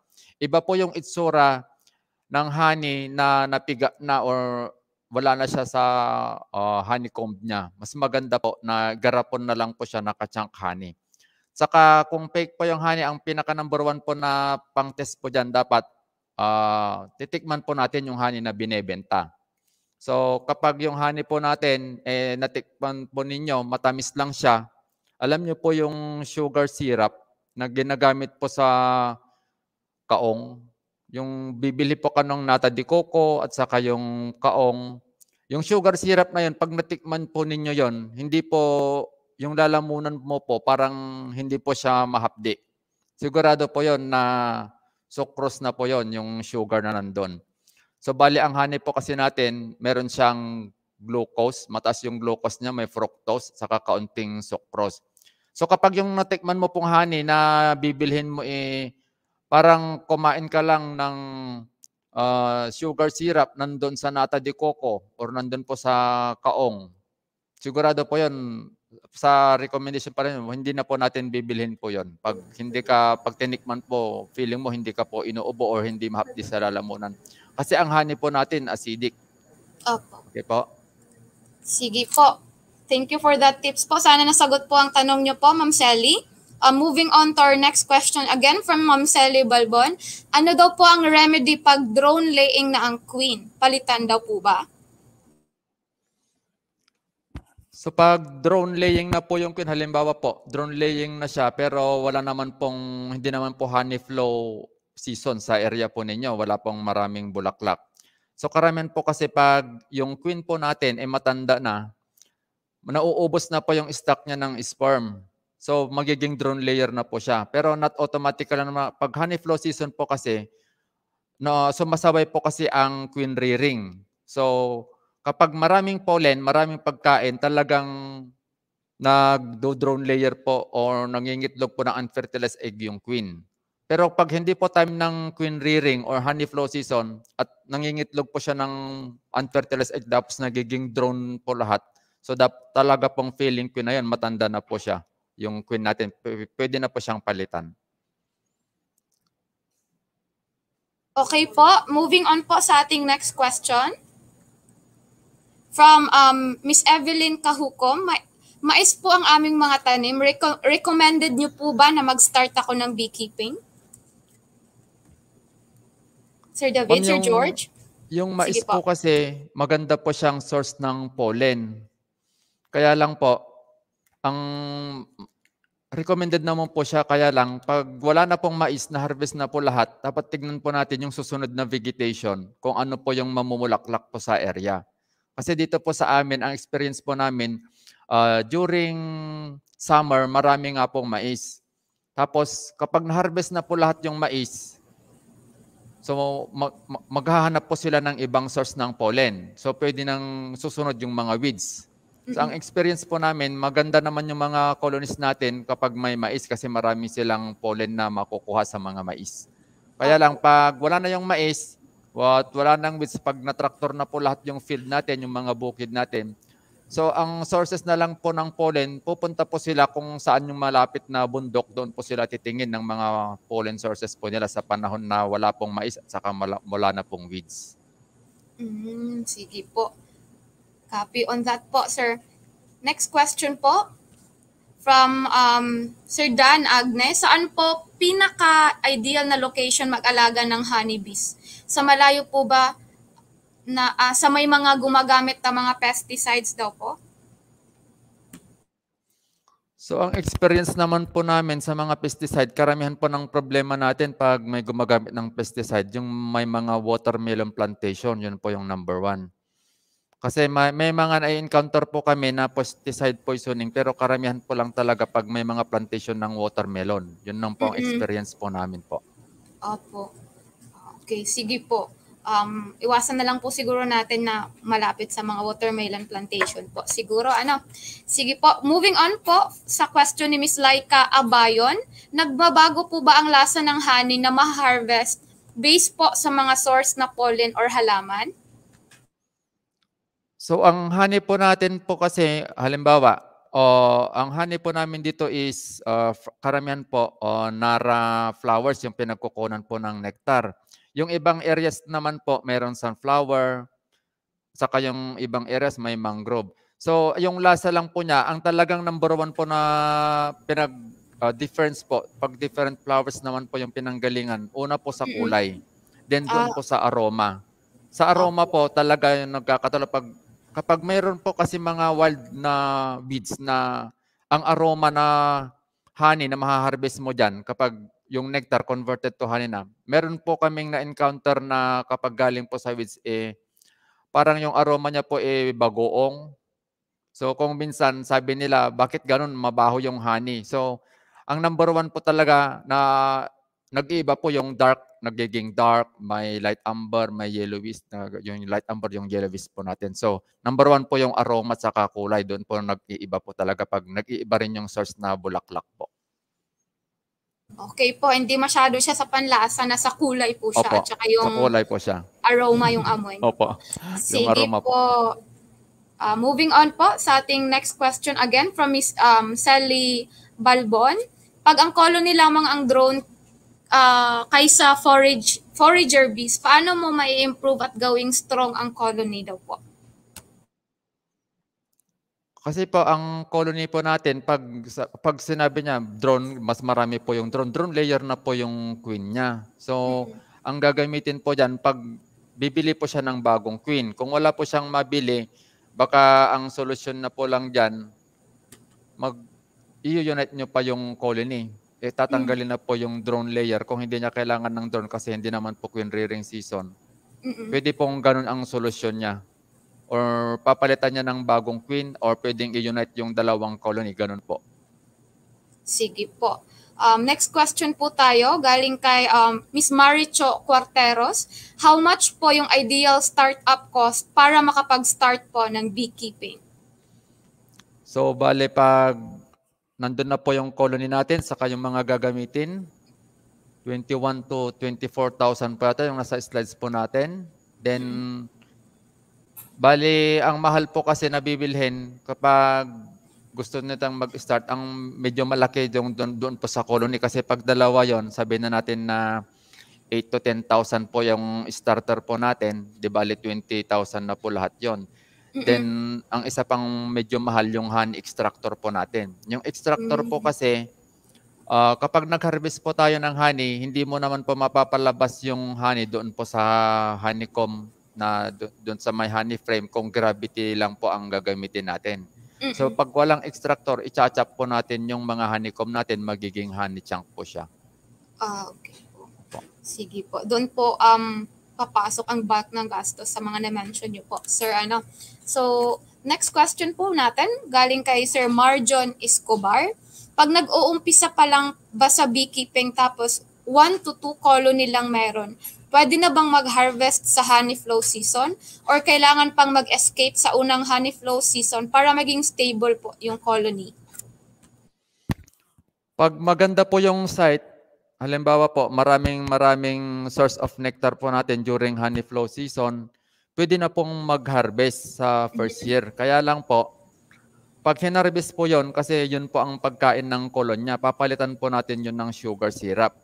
Para yung moral naman po sa loob ng colony, parang ganito po kasi yan. Yung nutritional composition po kasi ng honey, na para sa colony, mas maganda po yung nutritional composition ng honey kaysa doon po sa sugar syrup na ibibigay po natin.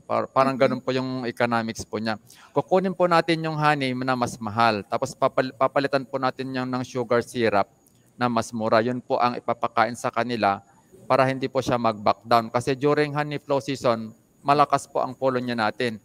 Kaya yung iba po na nag-fail or parang na mamatayan ng colony. Kasi po during honey flow season, hinaharvest po nila lahat yung honey tapos hindi naman po pinapakain yung kolonya ng sugar syrup.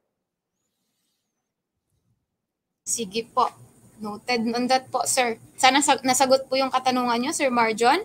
Moving on po from Sir Rodel Garbeles, meron po bang data na nagpapakita kung ilang litro ang pwedeng ma-harvest sa honey per colony po? So bali po sa yung ginagamit po namin po kasi dito yung Apis mellifera. So nakita nyo po sa presentation kanina yung 8.26 po ba yun? Yung pinakita namin ay 8.64 kilograms. So bali po kasi yung honey, kapag maganda po ang moisture content niya, yung moisture content niya is 19 to 20. Pag mababa po ang moisture content niya, hindi po kasi per litro ang unit po namin dito ang ginagamit. So by weight po siya. So by kilo. So pag mababa po yung moisture content niya nang nabili nyo, halimbawa 750 ml is 1 kilo na po yon. Ganun po kabigat ang honey natin. Sa tubig po kasi 1,000 ml 1 kilo. Sa honey, pag mababa ang moisture niya, 750 ml is 1 kilo. So kapag bumili po kayo ng honey sa labas at 900 ml na siya, ibig sabihin po, mataas po ang moisture content ng honey, kaya mas mataas po yung volume niya. So yung pong harvest po natin per colony, mababa po yung 8.64. Kasi pinagpatong, lahat po kasi ng mga beekeeper natin, may maraming colony, may maliit. So in-average po namin. Pero sa Philippines po, kung hindi po kami nagkakamali, ang talagang range po ng harvest po natin per colony is kaya po niyang umabot ng 25 to 35 po per colony. Depende po sa area. May mga areas po kasi na magaganda ang vegetation nila. Dito po kasi sa area namin, mahirap po ang vegetation dito. Saka during honey flow season, dito po sa Ilocos, very dry po ang lupa dito sa amin. Kaya nga po, kung saan po yung magaganda yung vegetation at saka talagang maraming bulaklak, saka hindi po tuyo yung lupa nila, magandang nectar na lumalabas. Depende po sa site. May magaganda pong site po talaga sa bansa natin na marami pong nahaharvest na honey. Sige po. Copy po, Sir David. Moving on from the question po from Coco Taco. Sino mga supplier ng honey daw po for honeybee starter sa Mindanao daw po? Sagutin po ni Sir George, ma'am. Sir George? Hello po. So, good morning. Apo, Sir George. Ang re-recommend po namin siguro sa part ng Mindanao is i-contact lang po nila yung BA Agriculture sa Region 10 and 11 po. Matutulungan po sila doon. Meron po silang mga list, yung mga beekeepers po natin doon, lalong-lalo na sa part ng Davao, tsaka sa Cagayan de Oro and Bukidnon, doon po. Okay, copy po on that, Sir George. So, Sir, sa nagtanong po, Coco Taco, feel free to contact our DA Regional Field Office po in Region 10 and 11 para po makuha niyo po yung list na sinasabi ni Sir George po.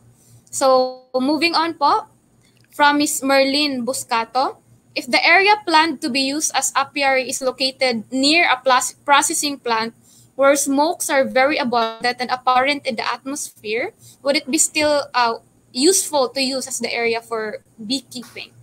So, Sir David, Sir George? Opo, yan po yung, itan po yung isang problema natin pag may mga planta. Kaya lang po, may mga, sa mga syudad, may mga beekeeping operations naman po na nangyayari. So isa po ang problema natin yan pag may planta at saka marami pong mga smoke belching vehicle po natin. May mga vehicle emissions po tayo. So ang gagawin po natin diyan kapag marami pong halaman or maganda po yung vegetation sa area. Halimbawa, naglagay po tayo ng colony, pwede rin po natin ma-check yan kapag may ma-harvest po tayo kasi may mga available naman po na laboratory na pwedeng ipatest o pa-laboratory analysis yung mga products po natin. Kung maganda po yung resulta, okay naman po. Hindi po natin tatanggalin yung mga colonies. So parang gagawin po muna natin is mag-benchmark muna or mag-baseline muna tayo doon po sa isang area. Kasi sayang naman po kung maganda yung vegetation, kaya lang ang limiting factor lang talaga yung mga planta. So may kinakandak po kami na mga research po namin ngayon. Nagagather po kami ng pollen and honey para makita po natin. Kasi parang gusto po namin na i-prove na yung honey po natin is organic po talaga. So kapag may mga areas na makita tayo na ang result niya medyo hindi maganda, pag mataas po yung pesticide residue at saka heavy metals, siguro hindi na tayo magpo-produce doon or magko-kolekta pa ng mga nectar sa pollen para po ibenta po sa mga consumer. Sige po, sige po. Copy po on that, Sir David. Next question po from Miss Leonie Doliera. There are lots of homemade honey in the market today. How do we distinguish a genuine honey from homemade honey displayed in the supermarkets nowadays? Although nasagot na to ni Sir David kanina. Briefly lang po, Sir David. So, bale, pwede nyo pong bilhin yung mga honey na yan. Kaya lang, pag natikman nyo na, nasa sa inyo po kung itatangkilik nyo pa o hindi. Pero ang nire-recommend po kasi namin, dapat po yung pagbibilhan nyo ng honey, kilala nyo siya. Tapos makikita nyo naman po kung talagang credible po siya na mag-market ng honey. Dapat alam nyo po talaga kung saan nanggagaling yung honey na binebenta po. Ganun lang po. Dapat meron yung address or contact number lang man po kung sakali na kailangan po ng customer feedback. Ganun po. Yun po ang nire-recommend po namin. Sige po. Copy po, sir. From our Facebook user lang nakalagay, question number 3. Nakakabili po ba ng modern hive daw po na sa inyo Opo, or marami sa pong nabibili niyan, meron pong nagtitinda. Karamihan po sa mga beekeeper or mga beekeeper organization, meron po silang tinda niyan yung modern hive po natin. Sige po. Question number 4 po from Romy Ronquillo. Paano po malalaman kung mellifera or serena daw po yung ating bee? Pag baguhan po, halimbawa may maraming bulaklak po. Pag nakita niyo yung mellifera at saka serena, pag baguhan, hindi po niya madi-distinguish o hindi niya makikita yung pagkakaiba. Pero pag nasanay ka na po, kasi mas malalaki po yung worker ng mellifera. Mas maliliit po yung ating serena. Then, makikita nyo mas maitim po yung mga karamihan ng serena, mas maitim po siya. Samantalang sa mellifera po, brownish po siya or parang golden brown, ganun po. Mas maitim po yung mga serena at saka maliliit po sila. Sige po. So, question number 5, paano po malalaman kung pure honeybee po yung ano? So, sabi po natin, dapat credible yung sources natin. Saka, kung puro po siya, hindi mo po siya makikitang puro kung titignan lang. Talagang titikman po dapat yung mga tinitinda po. Sige so, po. Dapat hindi lang yung, pag naka-display po kasi karamihan ginagawa, so nilalagyan lang ng wax, nilalagyan pa ng patay na honeybee, ganun. Pero hindi po credible pag ganun lang po ang gagamitin po natin. Sige po. Moving on, question number 6 from Jonas Roy. What is the best species of bee to be used in areas dominated mainly by coconut trees daw po? So sa coconut trees naman po, okay naman po lahat ng species. Kaya lang ang pinakamarami yatang ginagamit ngayon sa mga coconut trees ay yung stingless bee po natin. Kasi ang mas gusto nila, kasi yung input doon, mas mababa po ang input kaysa doon sa mellifera. Okay naman din po yung serena, kaya lang yung serena naman po, kung minsan nag-abscond po kasi yan. So prone to absconding and swarming po. Hindi po kagaya nung stingless. Pag different areas po kasi may mga, kung ano po yung marami doon na native or feral colonies, yun po ang nire-recommend na gagamitin po talaga. Yung kung ano po yung marami po sa area po ninyo. Sige po. Moving on po for our question number 7 from Lailani Dimaano.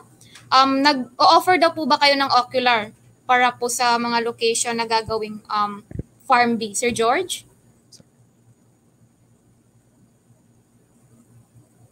Yes ma'am, nag-offer din po kami. Kaya lalong-lalo na po kung malapit yung area ninyo, pwede po namin kayong puntahan. Sige po. Yung pag-o-offer niyo po ng ocular, Sir George, buong Pilipinas po ba yun or mainly sa Luzon lang po, sa North Luzon area?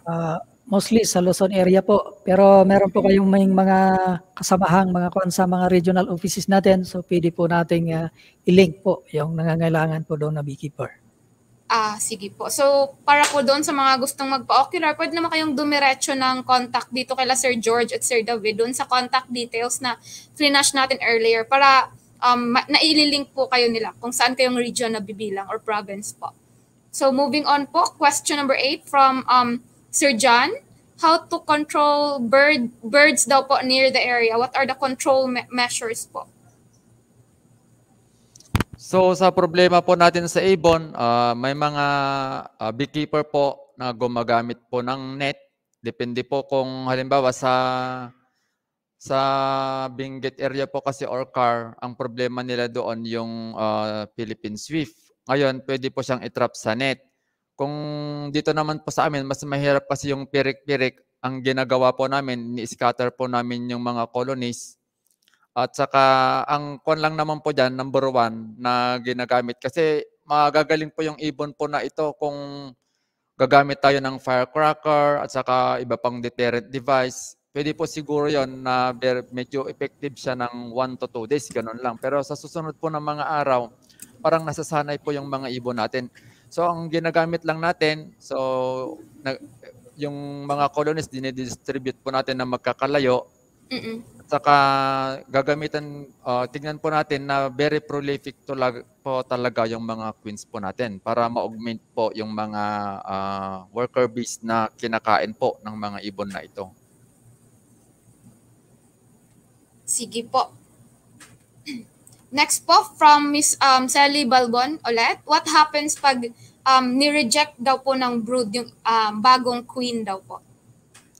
So, bale pag nag-introduce po tayo ng bagong queen, nakalagay po siya sa queen cage. So, 3 to 5 days, i-release po natin yung queen. Pero kapag ilalapit po natin kapag bago po kasi releasing, chinecheck natin kung accepted siya o hindi.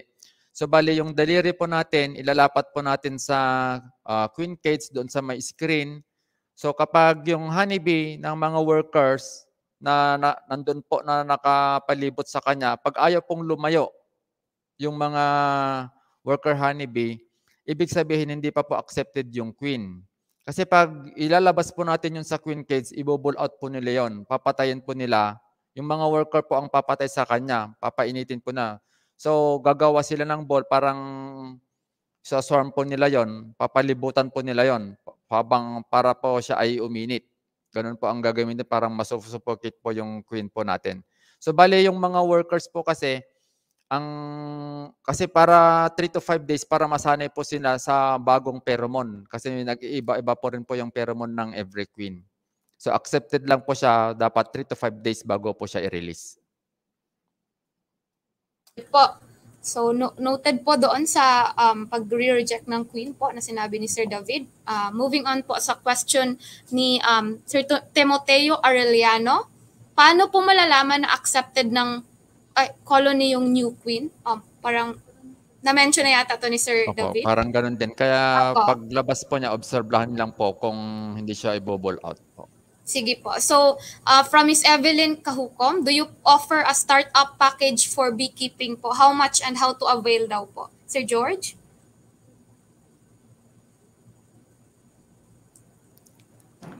Yes po. Usually po, ang ginagawa po namin, tinitrain po namin yung mga beekeepers. And then, kung talaga interesado po sila, magkakaroon sila ng hands-on or they will directly bibili po ng mga startup package po nila. Then, nililink po namin sila sa mga kasamahan nating mga beekeepers. So, sila na po yung magpo-provide ng mga starter colonies, ganun po. And then, other beekeeping supplies and materials po. Yan po. Sige po, Sir George. Next po, question from Sir Robert Tan. Anong months of the year yung different seasons ng bees daw po? Bale dito po kasi sa amin, sa lowland po namin, dito sa Ilocos region, yung January hanggang March po kasi, doon po yung brood rearing season po namin. Pero ang honey flow po namin dito mag-umpisa po ng March to April. Ganun po, or May, hanggang May. Kasi dapat ang harvest po natin dito is bago po magtag-ulan, magha-harvest na po kami dito sa Ilocos. Yun po ang honey flow namin. Then, ang May to July naman po, yun po ang queen rearing season dito po sa amin. So, yung honey flow season, mag-umpisa ng February to May. Mag-harvest po tayo ng April to May. Then queen rearing na po ang susunod, mag-umpisa ng May to July. Samantalang po sa Benguet area, so after po dito ng queen rearing po namin, so magbo-brood rearing na po kami ng August to September hanggang October na po yon, or September, October, pwede po yung ang brood rearing namin dito. Kasi po, honey flow na naman po, mag-umpisa naman po sa Benguet area or Car region, October, November, December naman po ang honey flow po nila. So nag-iiba po, depende po sa klima ng isang or type ng climate po ng isang lugar. Kasi po, ang honey flow season sa Benguet, October, November, December, magmamigrate na po kami doon ng October. So ang first harvest po natin is first week or second week ng November, then second harvest, December. Kapag marami pong weeds na lumalabas, pwede pa pong mag-harvest uli ng March. So bali, ang queen rearing naman po doon, so November to December hanggang March din po pwede nang mag-queen rearing. So ganito po kasi ang main honey flow namin dito sa lowland, so April to May. Samantalang ang minor honey flow namin dito October to November naman po. Magkaiba po sa Benguet area, ang major honey flow po nila last quarter po October, November, December. Tapos meron silang minor honey flow naman yung March, April, May, ganun po. So nag-iiba po yung operation, depende po naman po yung vegetation sa area, kung kailan po mamumulaklak. Sige po. Sana po nakuha po yun ng nagtanong sa atin regarding seasons po ng So, moving for the question from Ms. Laika Abayon, ano pong mga common active ingredients ng mga meticide ang ginagamit daw po? So, ang malalako kasi ng mga meticide po natin, ang karaming ginagamit natin, meron tayo yung formic acid, yan po ang organic. Meron tayong formic acid. Tapos, meron din tayong flumethrin, active ingredient. Yung comapos, hindi ko po masyadong alala kasi yung comapos natin, kung active ingredient siya or brand name lang po siya. Then, marami pong ginagamit kasi meron tayong tinatawag na apistan strip, merong thymol, pero yung isa po na maalala ko yung flumethrin, saka yung amitraz, yun po mga ginagamit po natin ngayon sa mga pang-control po natin ng varroa mite. Yun po ang ginagamit. Sige po. Moving on po sa next question from Ms. Merlin Buscato. How many harvesting cycles can one production cycle provide daw po? Or baka isang taon?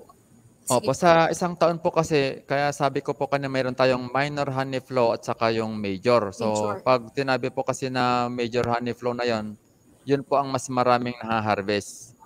Kagaya po sa Benguet area, yung last quarter, October, November, December, yun po ang major honey flow nila. Samantalang yung minor naman nila, April, May, ganun po bago magtag-ulan. Po, parang baliktaran po dito po sa amin yung pamumulaklak na po ng Nara, yung March, April, May, yun po ang major namin. Meron papasok na kakaunti, ang minor honey flow namin is October naman po. So parang balik twice a year po siya. Opo, twice lang po. Sige po. Moving on po to our question from Sir Junel Dorde. Yung beekeeping ba pwede sa kahit na anong region or lugar sa Pinas at all weather condition? Paano po doon sa mga areas na frequently visited by typhoons po, Sir David?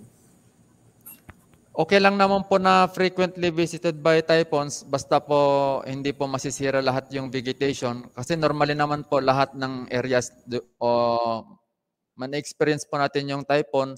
Kapag may typhoon lang po kasi, halimbawa natapat po siya sa honey flow, siyempre kapag nakaprepare na yung colony natin, lalo na migrated na po yung colonies natin, nailipat na po natin, mas lalaki po yung operating expenses po natin kasi kapag halimbawa po, nabagyo yung sunflower, nandun na yung colonies mo po. Ang problema, na sinira ng hangin yung mga sunflower na yan, putol-putol po yan. Ngayon, mag-aantay po tayo muna na mamulaklak uli yan. So tatalbos muna siya, lalaki, then mamumulaklak. Ang problema po, kapag na-set up na yung colony at nadala mo na sa area, siyempre, pupuntahan po natin yan para papakainin po natin sila kasi wala nga yung sunflower na nasira po ng bagyo. So bale, ang beekeeping operation naman po, di ba nakikita nyo na halos lahat naman po na area or region sa Pilipinas ay may beekeeping operation. Basta maganda po yung vegetation. Opo. So very critical po naman po kasi sa vegetation, mas maganda po yung area na marami po siyang pollen sources kaysa po yung nectar sources para mas madali pong lumakas yung colonies po natin. Sige po, thank you on that, Sir David. So, we're down to our last question po for Sir George naman po ito. Although we have a lot of questions and inquiries po sa ating comment section pa, pero mga ka-Agribiz, i-consolidate na lang po namin at isisend po namin yun sa speakers para mai-post po namin at makita nyo po. Ang tanong po last from Sir Ruel Katigan, magkano daw po ang bayad sa training na in-offer po ninyo dyan sa NARTD, Sir George? So ngayon po, yung webinar po natin is free. And then yung face-to-face po, kung 5 days po siya is 7,575. Pero kung 3 days lang po siya, 4,500 po. Per head po yun, sir? Yes po, per head. So sige, per that is a minimal cost po, per packs po. Sige po. So sa mga interesado po doon, makipag-ugnayan lang po tayo sa NARTD kila Sir George at Sir David po. So, moving on po. Tapos na po tayo sa ating question and answer. So, Sir David, Sir George, bilang pangwakas sa ating webinar today, ano po ang maibibigay ninyong tips or payo sa ating mga ka-Agribiz na gusto pong magsimula ng ganitong negosyo? Sir George, pwede niyo pong simulan? So, magandang umaga ulit sa ating mga ka-Agribiz, mga viewers natin. So welcome po to the Bees of World, and we encourage each and everyone to explore and discover po yung wonder of the bees. So wag po tayong matakot sa mga bees kasi sila po ay may malaking contribution sa ating kabuhayan, lalong-lalo na po sa agricultural crops natin. So sila po yung mga nawawalang pollinators natin. Kaya ngayon po at nalaman natin, gusto po namin na magtulungan po tayo para i-preserve po ang honeybee species na mga ito. Then, in behalf of the Don Mariano Marcos Memorial State University, National Apiculture Research Training and Development Institute, we want to extend our profound gratitude to the Department of Agriculture, particularly po to the AMAS Agribusiness Division and the organizers of this Kadiwa Agribiz webinar and featuring the beekeeping industry as one major component of agriculture through pollination. So thus creating livelihood opportunities for the people and the community. So without much ado, we'd like again to say na wag po tayong matakot sa bees. Let's explore yung wonders po nila. So marami po tayong matututunan sa atin. Anyway po, kung tayo po ay talagang interesado po at mat-engage po ng beekeeping, just contact us at pwede namin kayong matulungan. Ang isa pong may papayo namin ay habang nag-aalaga po tayo ng bees at naunawan na po natin sila ay matututunan din po natin kung paano sila buhayin at paano din sila magbigay sa atin ng mga benefits. So, pinaka-popular nga po is honey. Then, ang pinaka-number 1 rule po namin dito is don't be afraid. So, wag po tayong matakot sa sting. So, habang gustong-gusto po natin yung sting nila, lalong-lalo po natin silang mamahalin at aalagaan, gaya po ng ibang mga hayop. So, with that, magandang umaga po sa ating lahat. Thank you po. Thank you for that, Sir George. Sir David, do you wish to add po something para po sa tips sa ating mga ka-Agribiz na gustong magsimula ng beekeeping? So, bali po kasi sa beekeeping, kung yung area po ninyo ay maganda po for honey production, for pollen production, mahal din po ang pollen. So, bali, yung product po kasi natin, ang pinakamura na galing po sa mga honeybees ay yung pong honey. So, ang friends lang niya is 400 to 600. Samantalang po sa pollen, mahal po ang pollen. 2.5 na po. Mura na po yung 2.5 per kilo sa pollen. Saka, ang sinasabi lang po namin, hindi po natin, wag po natin isipin kung ano yung makukuha natin sa mga wild feral colonies ng honeybee. So kailangan po tumulong din po tayo para po sa pagkukunan nila ng pagkain. Pwede tayong mga magtanim ng mga ornamental plants or mga landscape for landscape na para sa mga garden natin, yung mga namumulaklak, para matulungan naman po natin silang mag-survive. Lalo na po sa mga areas na nauubos na po yung mga pwedeng pagkunan ng pagkain po ng ating mga wild colonies or feral colonies po natin. Thank you po. Okay po, thank you po Sir David. Maraming salamat po sa ating mga resource speakers for accepting our invitation and for imparting their knowledge po for our webinar. With this, the DA Agribusiness and Marketing Assistance Service is awarding this certificate of appreciation as a sign of our gratitude and for recognizing your valuable contribution to the success of this webinar today. So we could not thank you enough po, Sir George and Sir David, but still thank you and keep safe po tayo dyan sa Norte. So mga ka-Agribiz, ang iba pong mga questions, yung na-mention ko po kayo, ang iba pong mga questions na hindi nasagot ng live kasi medyo madami nga pong pumasok, ay amin pong i-consolidate at ipapadala sa ating mga resource speakers upang mabigyan po nila ng nararapat na mga kasagutan.